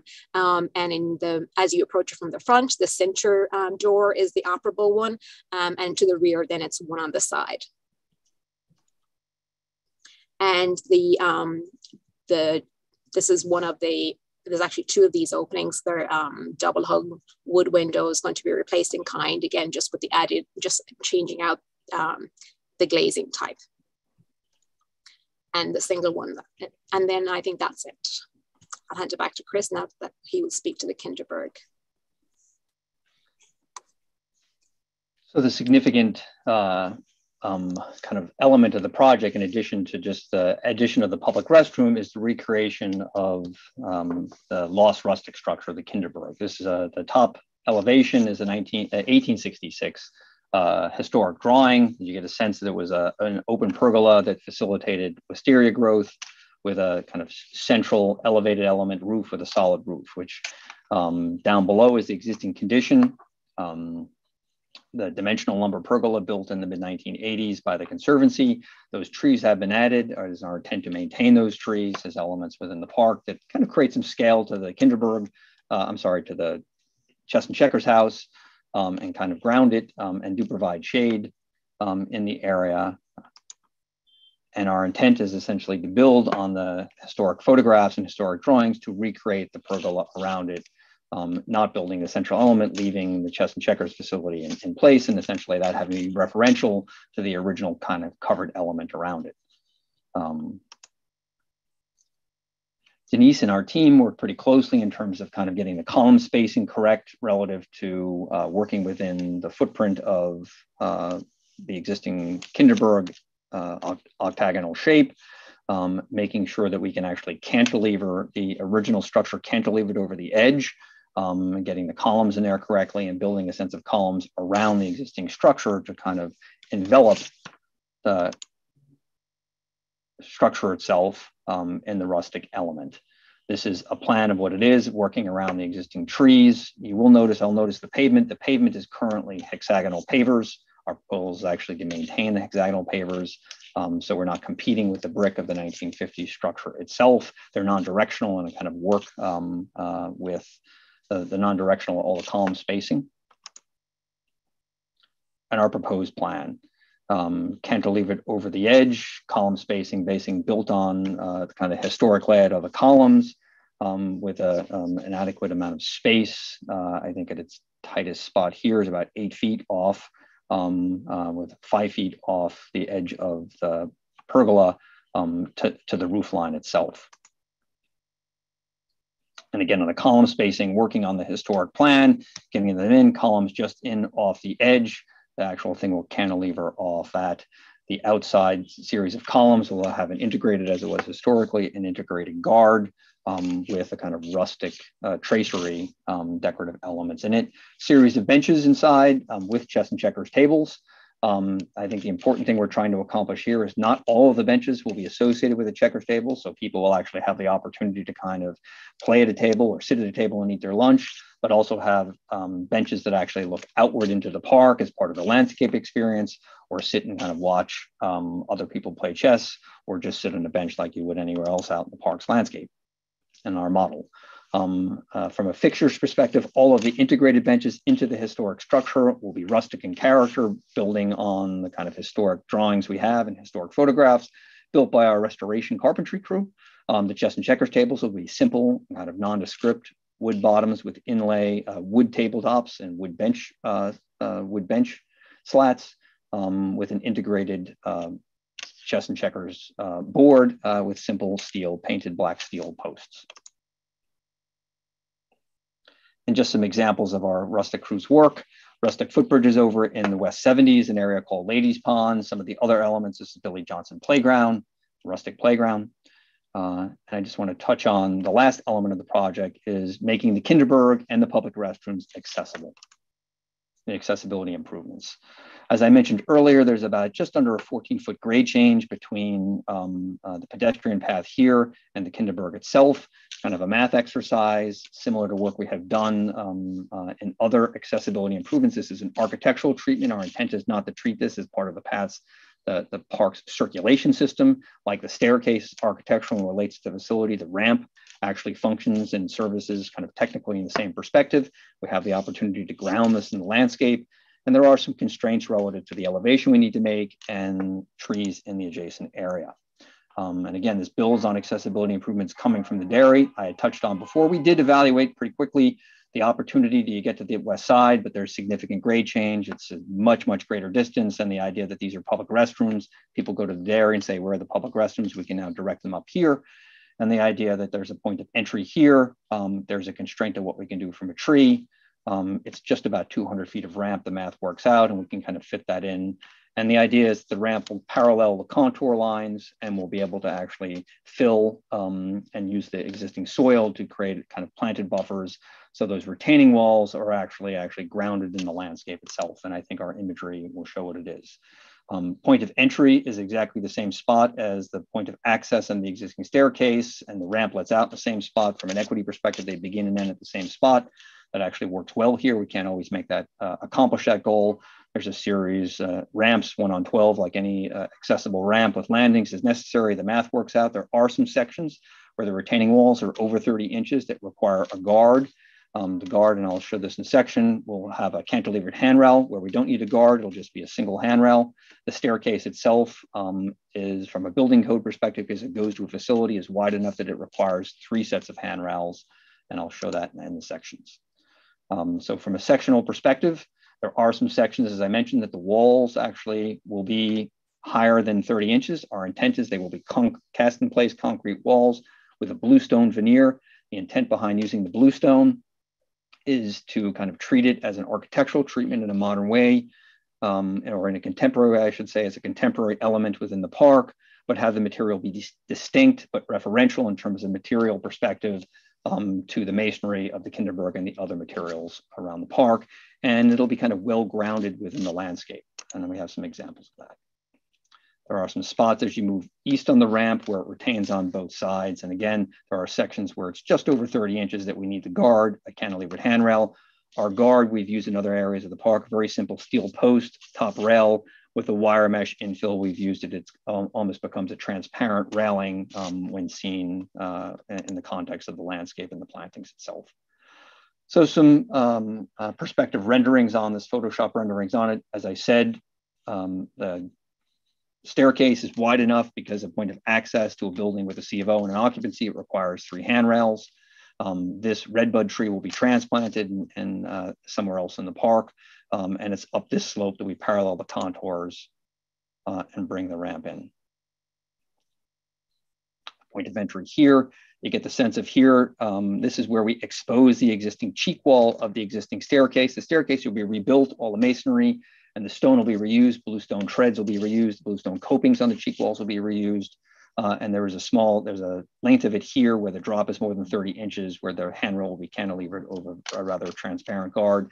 That guard is restricted to only the areas where the drop requires it. And as you move up the ramp itself, handrails, you get a sense of the bluestone, the concrete bluestone clad wall behind the plantings itself. These are where the highest retainage is, where we have the plant material. You get a sense of the view of the new rustic Kinderberg behind it, and sections where the retaining wall, the drop to the adjacent landscape requires a guard, and the intent is used as very transparent guard. And a view looking from this perspective, looking up the ramp itself. And again, it's about a 200-foot linear run with the landings itself to navigate the just under 14 feet grade change coming in. Some sections of path that are rebuilt essentially in kind with the typical curbing we do. And as I mentioned, the staircase will be built in kind, salvaging and reusing all the existing bluestone. There might be a unit or two that will need to be replaced. We do it pretty regularly and actually even have stockpiles of those bluestone treads within the park. And as I had mentioned, the rustic work, our rustic crew, I think the key thing about our stewardship of these rustic structures is we have the capacity to build them, but it doesn't last forever. And we have the capacity to maintain them and kind of be stewards of this kind of beautiful element of the historic park. And we just ended with all our community boards, the idea that the ramp is kind of an architectural element in the park, like staircases are. The geometry is not like the path circulation, that's intentional. It's efficient from a grading perspective. And the idea is that as the plantings grow in, the ramp and its intervention becomes as kind of unobtrusive as actually possible while allowing public access. And that is everything. Okay, great. Thank you so much. Commissioners, do we have any questions? It was a very thorough presentation, so I think we don't have questions at this time, but we'll move to public testimony, and we may after that. So if you're in the meeting and would like to speak on this item, please raise your virtual hand so we can identify you, and I will turn it over to Sasha to take us through the testimony. Thank you. So first, I'll be calling on Friends of the Upper East Side. You should be receiving a request from me. I see that you are rejoining. You're now in the meeting. Please unmute your mic and state your name for the record. You have 3 minutes to speak. Hi, this is Laura Variali representing Friends of the Upper East Side Historic Districts. Chair Carroll and Honorable Commissioners, Friends Preservation Committee appreciates the challenges at hand in this application. Balancing a practical program and the restoration of the 1950s open-air building with the recreation of a long-disappeared romantic element of the park's original rustic design. Furthermore, we value the addition of more public and accessible restrooms at Central Park, one of the most frequented landmarks in the city. We understand that the proposed use doesn't allow for the reinstallation of the historic fully operable tripartite wooden doors, and commend the applicant on the creativity of the proposed door system that resembles the original and works with the constraints of the interior space. The existing dimensional lumber pergola is out of sync both with the Chess and Checkers house and the overall landscape of the park. Friends appreciates the recreation of the rustic pergola and believes that it will soften the transition between the landscape and the building. This hybrid approach to rebuild this long-gone element while maintaining and restoring the 1950s incursion reintroduces the 19th century bucolic setting of the park while providing modern-day amenities to park goers. Nonetheless, the building is somewhat obscured by the pergola, and we believe it needs a little more air in order to successfully coexist with the reintroduced element. Finally, we appreciate the effort to make this area completely accessible and code compliant, and think that the proposed solution is both successful and sensible. However, the additional handrails create a heavy look that could easily be remediated with a different color railing or perhaps thinner handrails. Thank you. Thank you. All right, next I'll be calling on Sean Crisandi from Landmark West. Sean, you should be receiving a request from me. I see that you are in the meeting. Please unmute your mic and state your name for the record. You have 3 minutes to speak. Good afternoon, Commissioner. Sean Crisandi for Landmark West. The Certificate of Appropriateness Committee received a preview presentation of this application on December 2nd, which clarified many of our finer grained questions. During our discussion, we learned that the ramp was chosen for this location in order to provide continuity with an existing ADA network of connected paths. Given that clarification and barring less obtrusive ramp locations, we support this proposal. Although this imposes a specific front and back on what was formerly a flexible pavilion, further removing it from its 1953 experience, our committee finds that adding additional park amenities not only enhances user experience, but improves the city and is a net gain. Partly repurposing the underutilized Chess and Checkers house will expand the visitor promenade from the dairy and address a longstanding need for restrooms. In doing so, the applicant will make Chess and Checkers accessible, offering all mobilities access to a recognized promontory within the scenic landmark. Although not a true restoration to the original design intent of a fully rustic structure, this proposal uses discerning creative license to unite different periods of the park's history while updating and improving upon them for today's park goers. The Landmark West Certificate of Appropriateness Committee found this hybrid proposal a public benefit and supports approval. Thank you. Thank you. All right, next I will be calling on John Graham from Victorian Society, New York. John, you should be receiving a request from me. I see that you are in the meeting now. Please unmute your mic and state your name for the record. You have 3 minutes to speak. Good afternoon, Commissioners. John Graham for the VSNY. The Chess and Checkers house is no more appropriate to Central Park today than it was when it was built in 1952. We regret that the Central Park Conservancy and Parks Department do not more boldly seek to eliminate intrusive 20th century features like this one that conflict with Olmsted and Vaux's brilliant park design. The work proposed for the brick structure itself seems appropriate, though the level of detail in the presentation is so minimal that we're not sure. The slate roof is to be replaced, but with what? Details for the new cupola, windows and doors are also lacking. Even if those features are subject to staff review, this information should be provided so that the public and the commissioners understand the full scope of the project. We trust that the HVAC unit mounted to the building's wall, seen on slide 22, was installed without the required commission review, and that as part of this project, it will be removed and relocated according to sound principles of preservation and aesthetics. VSNY strongly supports the enlargement and redesign of the pergola. The new, more rustic appearance of the pergola and its furnishings will serve to better obscure the masonry pavilion and will be much closer in appearance to the original Kinderberg and in keeping with the character of most of the park's original structures and pergolas. We find, however, that the proposed access ramp is extremely inappropriate to the character of Central Park. This kind of gash through the landscape is antithetical to the naturalistic and picturesque character that is the entire basis of the original design of Central Park. The precedent to which it is being compared at the Arsenal is not appropriate, as that is a sloped walk, not a ramp with walls and railings. Also, the character of the section of the park near the Arsenal is completely different, dominated by the formality of the Arsenal and the adjacent zoo. Here at the Kinderberg, we are in the heart of the park, where every alteration should be premised on supporting the naturalistic and picturesque character of the original Russ in our Bay Park plan, which, as Olmsted admonished, is a single work of art. The two examples of ramps to playgrounds shown on slides 63 and 64 demonstrate exactly the devastating effect that features have on the naturalist landscape. It appears that a less intrusive ramp could be installed on the opposite side of the Kinderberg from Center Drive. This area is shown in the excellent photo on the 10th board. This seems to be a less sensitive area than the dairy landscape, and the grade change appears to be less. Mr. Nolan noted that people at the dairy need a restroom. I suggest people on the Center Drive also need restrooms. Finally, wherever a ramp may be located, the materials, detailings, and of its facing, railings, and pavements should fit the historic character of the park, not conflict with it. Vaux and Mold knew how to design beautiful yet recessive park structures by using dark, often rock-based stone and ornamental metal and wood features whose detailing blends with park foliage.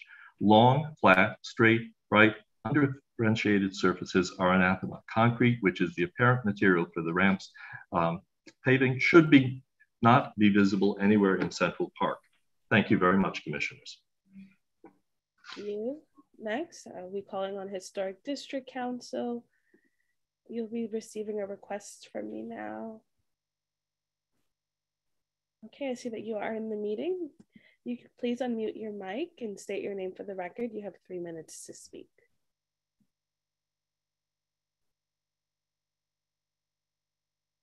Hi, this is Kathy Burrell speaking on behalf of the Historic Districts Council. HGC overall commends this project. However, we ask the Parks Department to plant the area around the ramp with evergreens to minimize its visibility throughout the year. Thank you. Thank you. All right. To my side, I do see one. I have one more hand raised. Christabel Goff, I am going to bring you in now into the meeting. You should receive a request from me. Okay, Christabel, I see that you are in the meeting. You just need to unmute your mic, please, and state your name for the record. You have 3 minutes to speak. This is Christabel Goff speaking for the Society for the Architecture of the City. The creation of access ramps in the park is an important undertaking, but their design needs to be integrated with the rustic landscape of the park so that users can enjoy the same experience, an impression of verdant greenery and wild rock outcroppings, nature in the midst of the city, that is available to all others. This could be achieved here through design modifications to the proposed ramp. The illustration entitled B, Approach from the Dairy, suggests that the proposed use of stark right angles in the layout and smooth bright white retaining walls, as illustrated, is incompatible with the character of other paths in the park. Instead, retaining walls and curbs might better continue the rough natural stone of the base of the pavilion and its porch.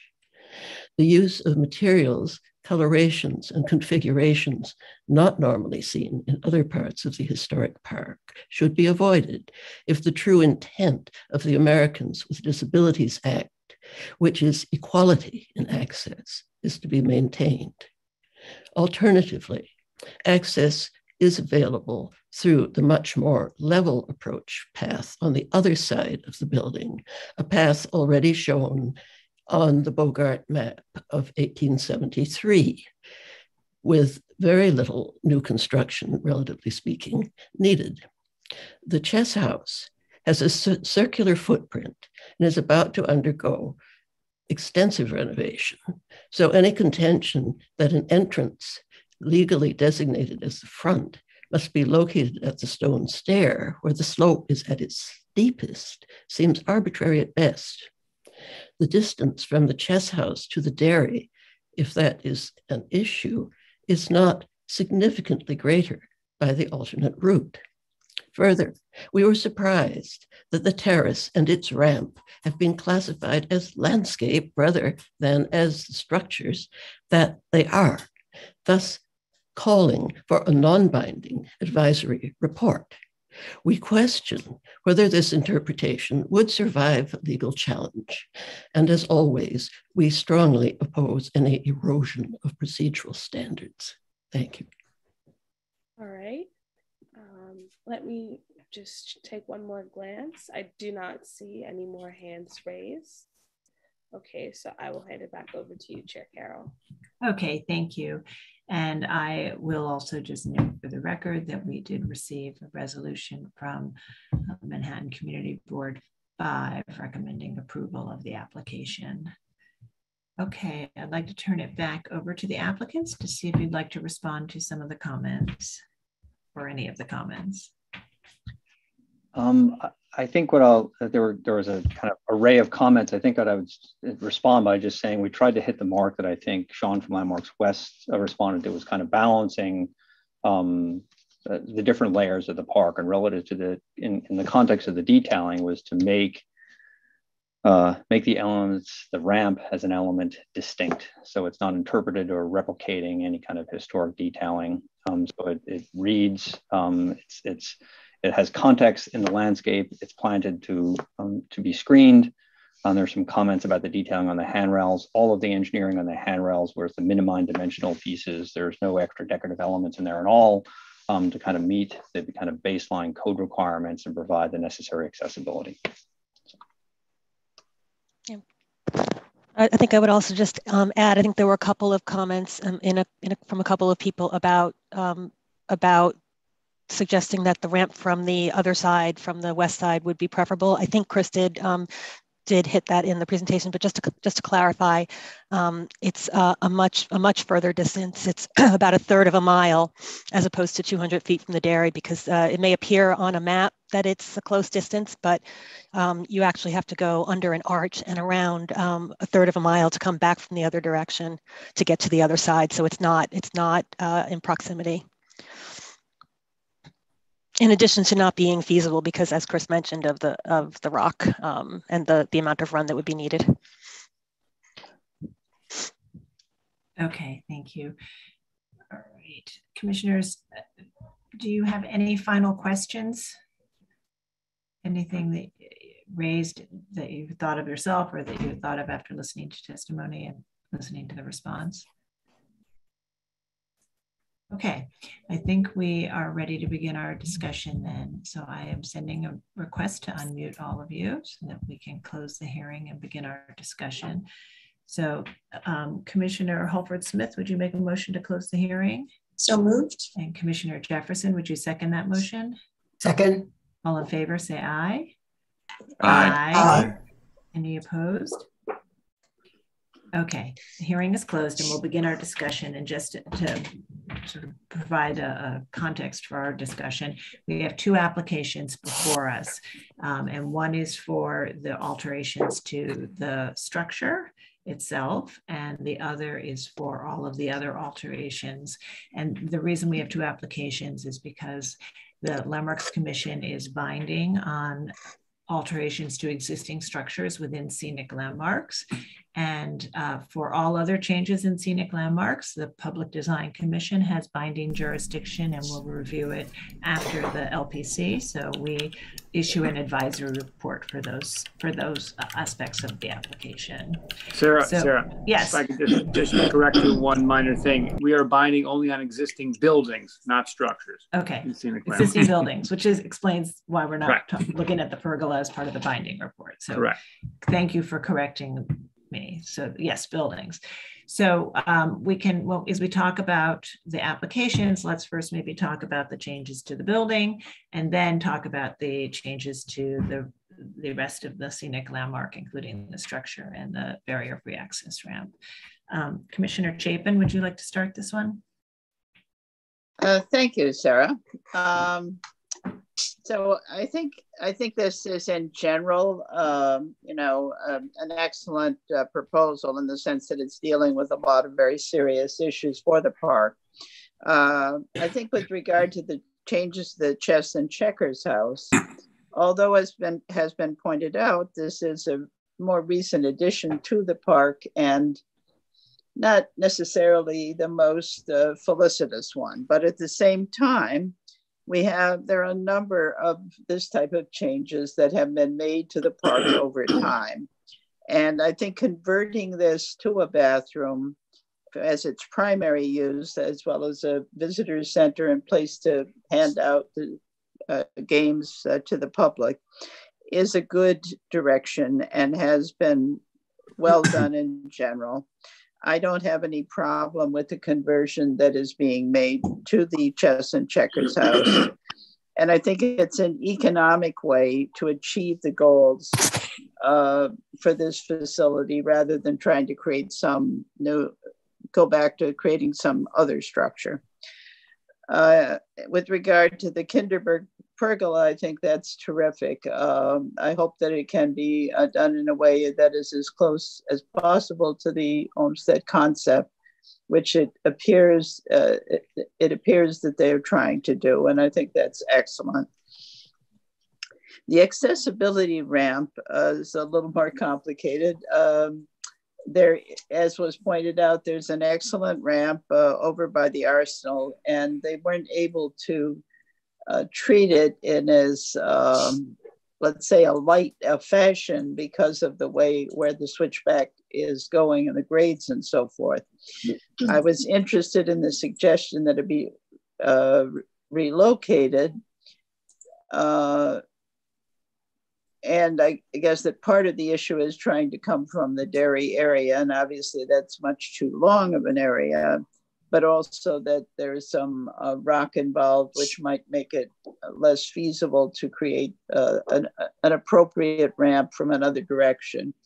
So if there were another direction, I would support that, but it appears that Parks has considered that and does not feel it's possible to find a decent alternative approach. In the absence of that, I think that as some of the speakers suggested, there should be some effort made to rusticate the ramp so that it doesn't look as intrusive and modern. Yes, it will always be an intrusive element to some extent, but obviously there's going to be an attempt to have landscaping grow around it and make it and blend it more into the park. But also, I think if it could either have a stone facing or rustication of some sort that could make it appear more, blend in better with the Kinderberg, I think that would be very desirable. So that would be my primary suggestion about the proposal. And in general, I think that the three things they're trying to do, which is, provide a public bathroom, which is critical in this park, accessibility, which is also extremely obviously important, and returning to the Kinderberg design that was original would be terrific. So in general, I support it with the suggestion they try to rusticate the ramp. Okay, thank you. Commissioner Goldblum. Okay, thank you. All right, so regarding the pavilion, Chess and Checkers house, I really have trouble with the use of partitions in front of glass unless it's absolutely necessary.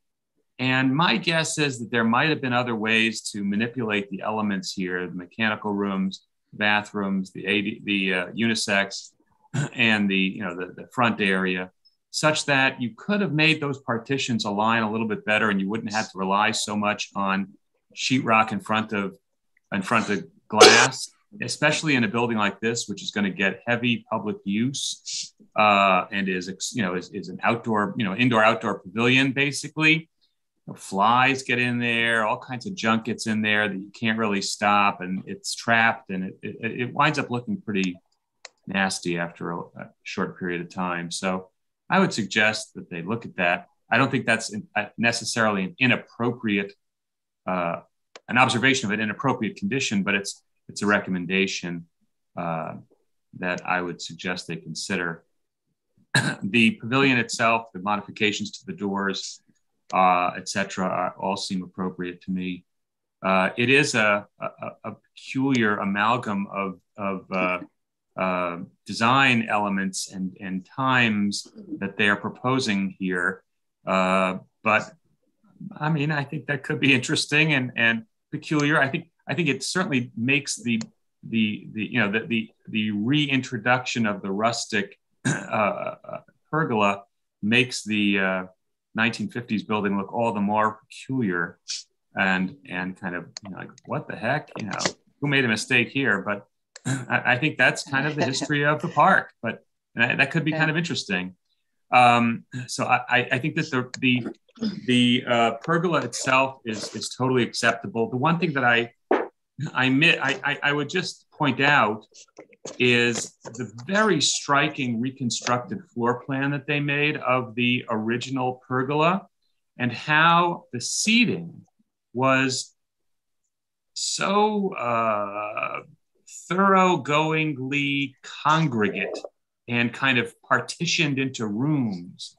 And I found that to be a very striking detail. And I kind of think that, again, it's a recommendation that they consider going a little bit more into that. And their seating proposal was a little bit more diffuse and open. And I think if that's deemed to be part of the character of the original pavilion, and I think it's a rather unique element, that they consider expanding the intensity of the room-like dead-end quality of the seating.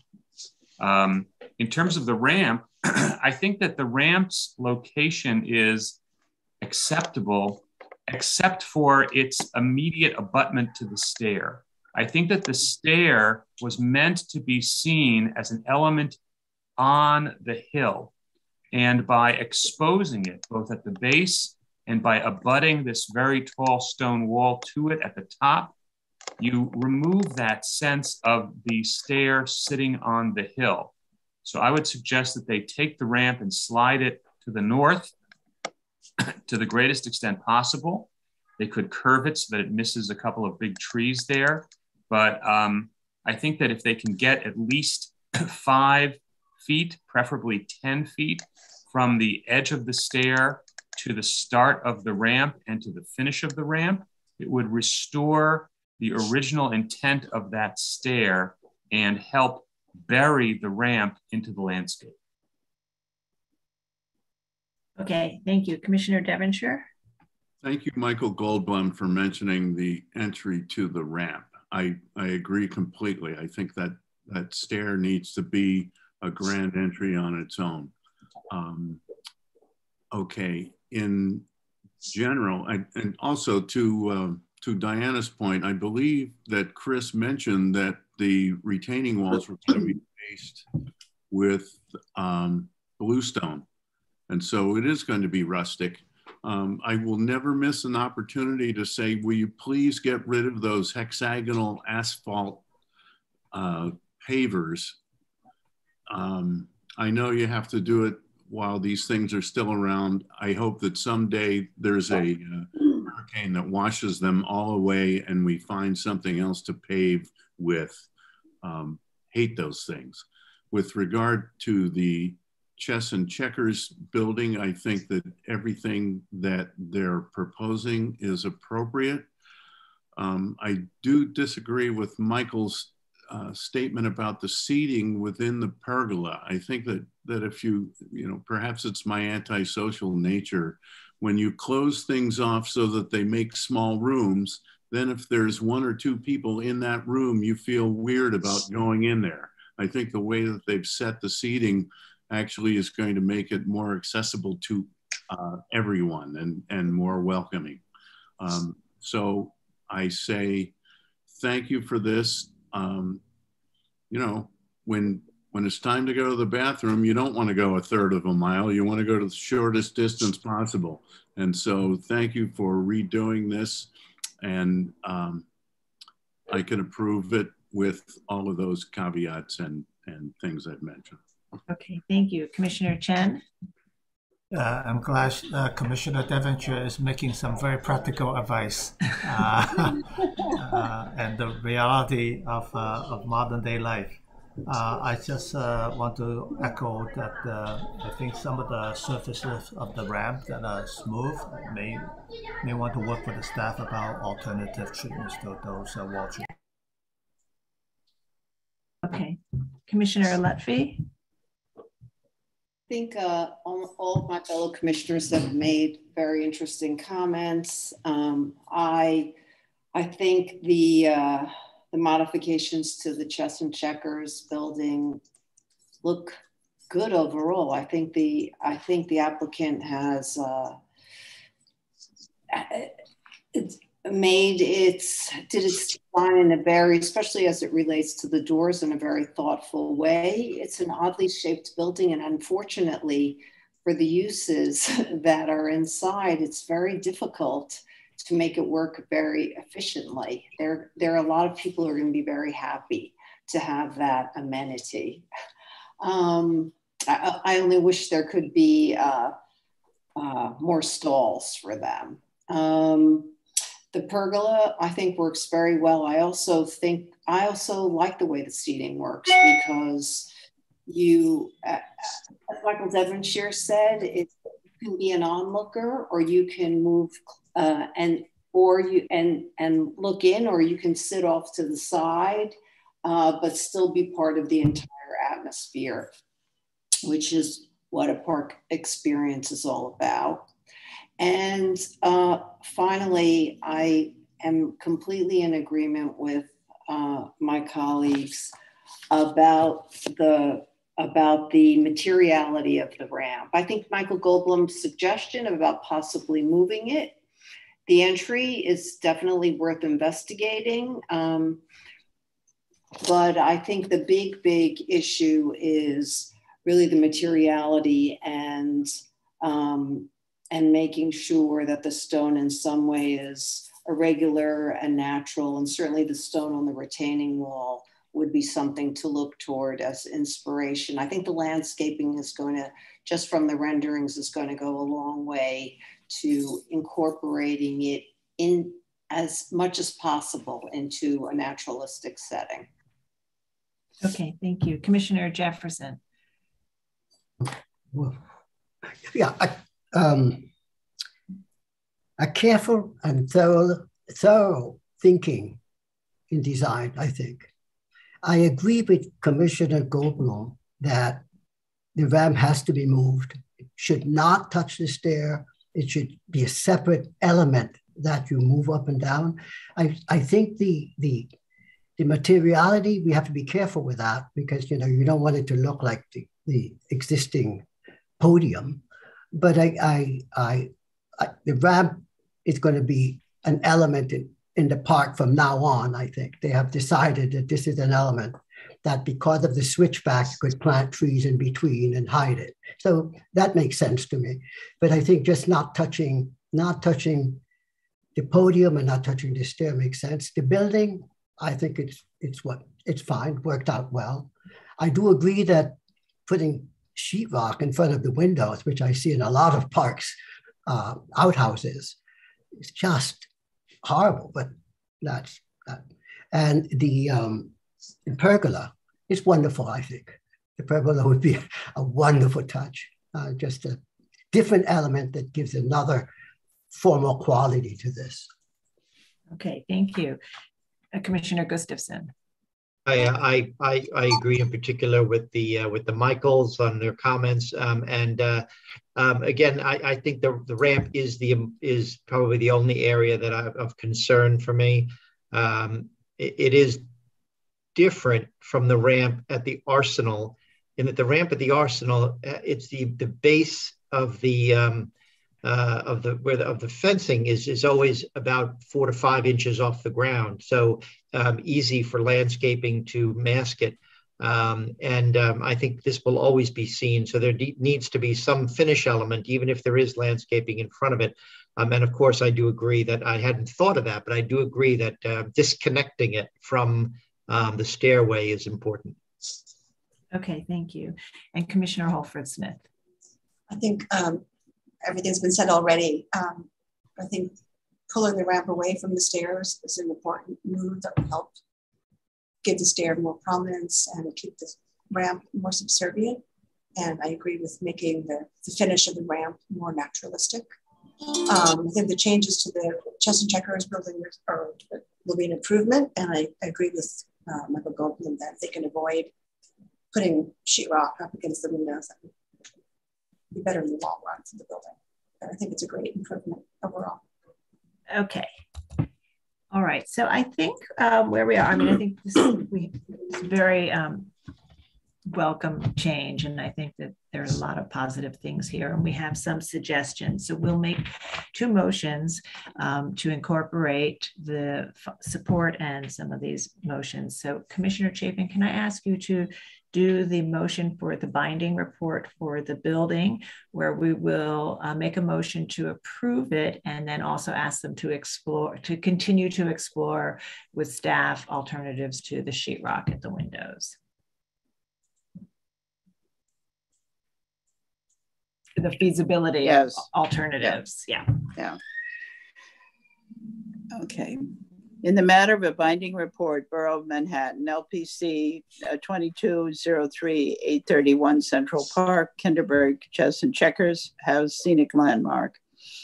A structure built circa 1952 within the Children's District in the southern section of Central Park, an English Romantic style public park designed in 1858 by Olmsted and Ball.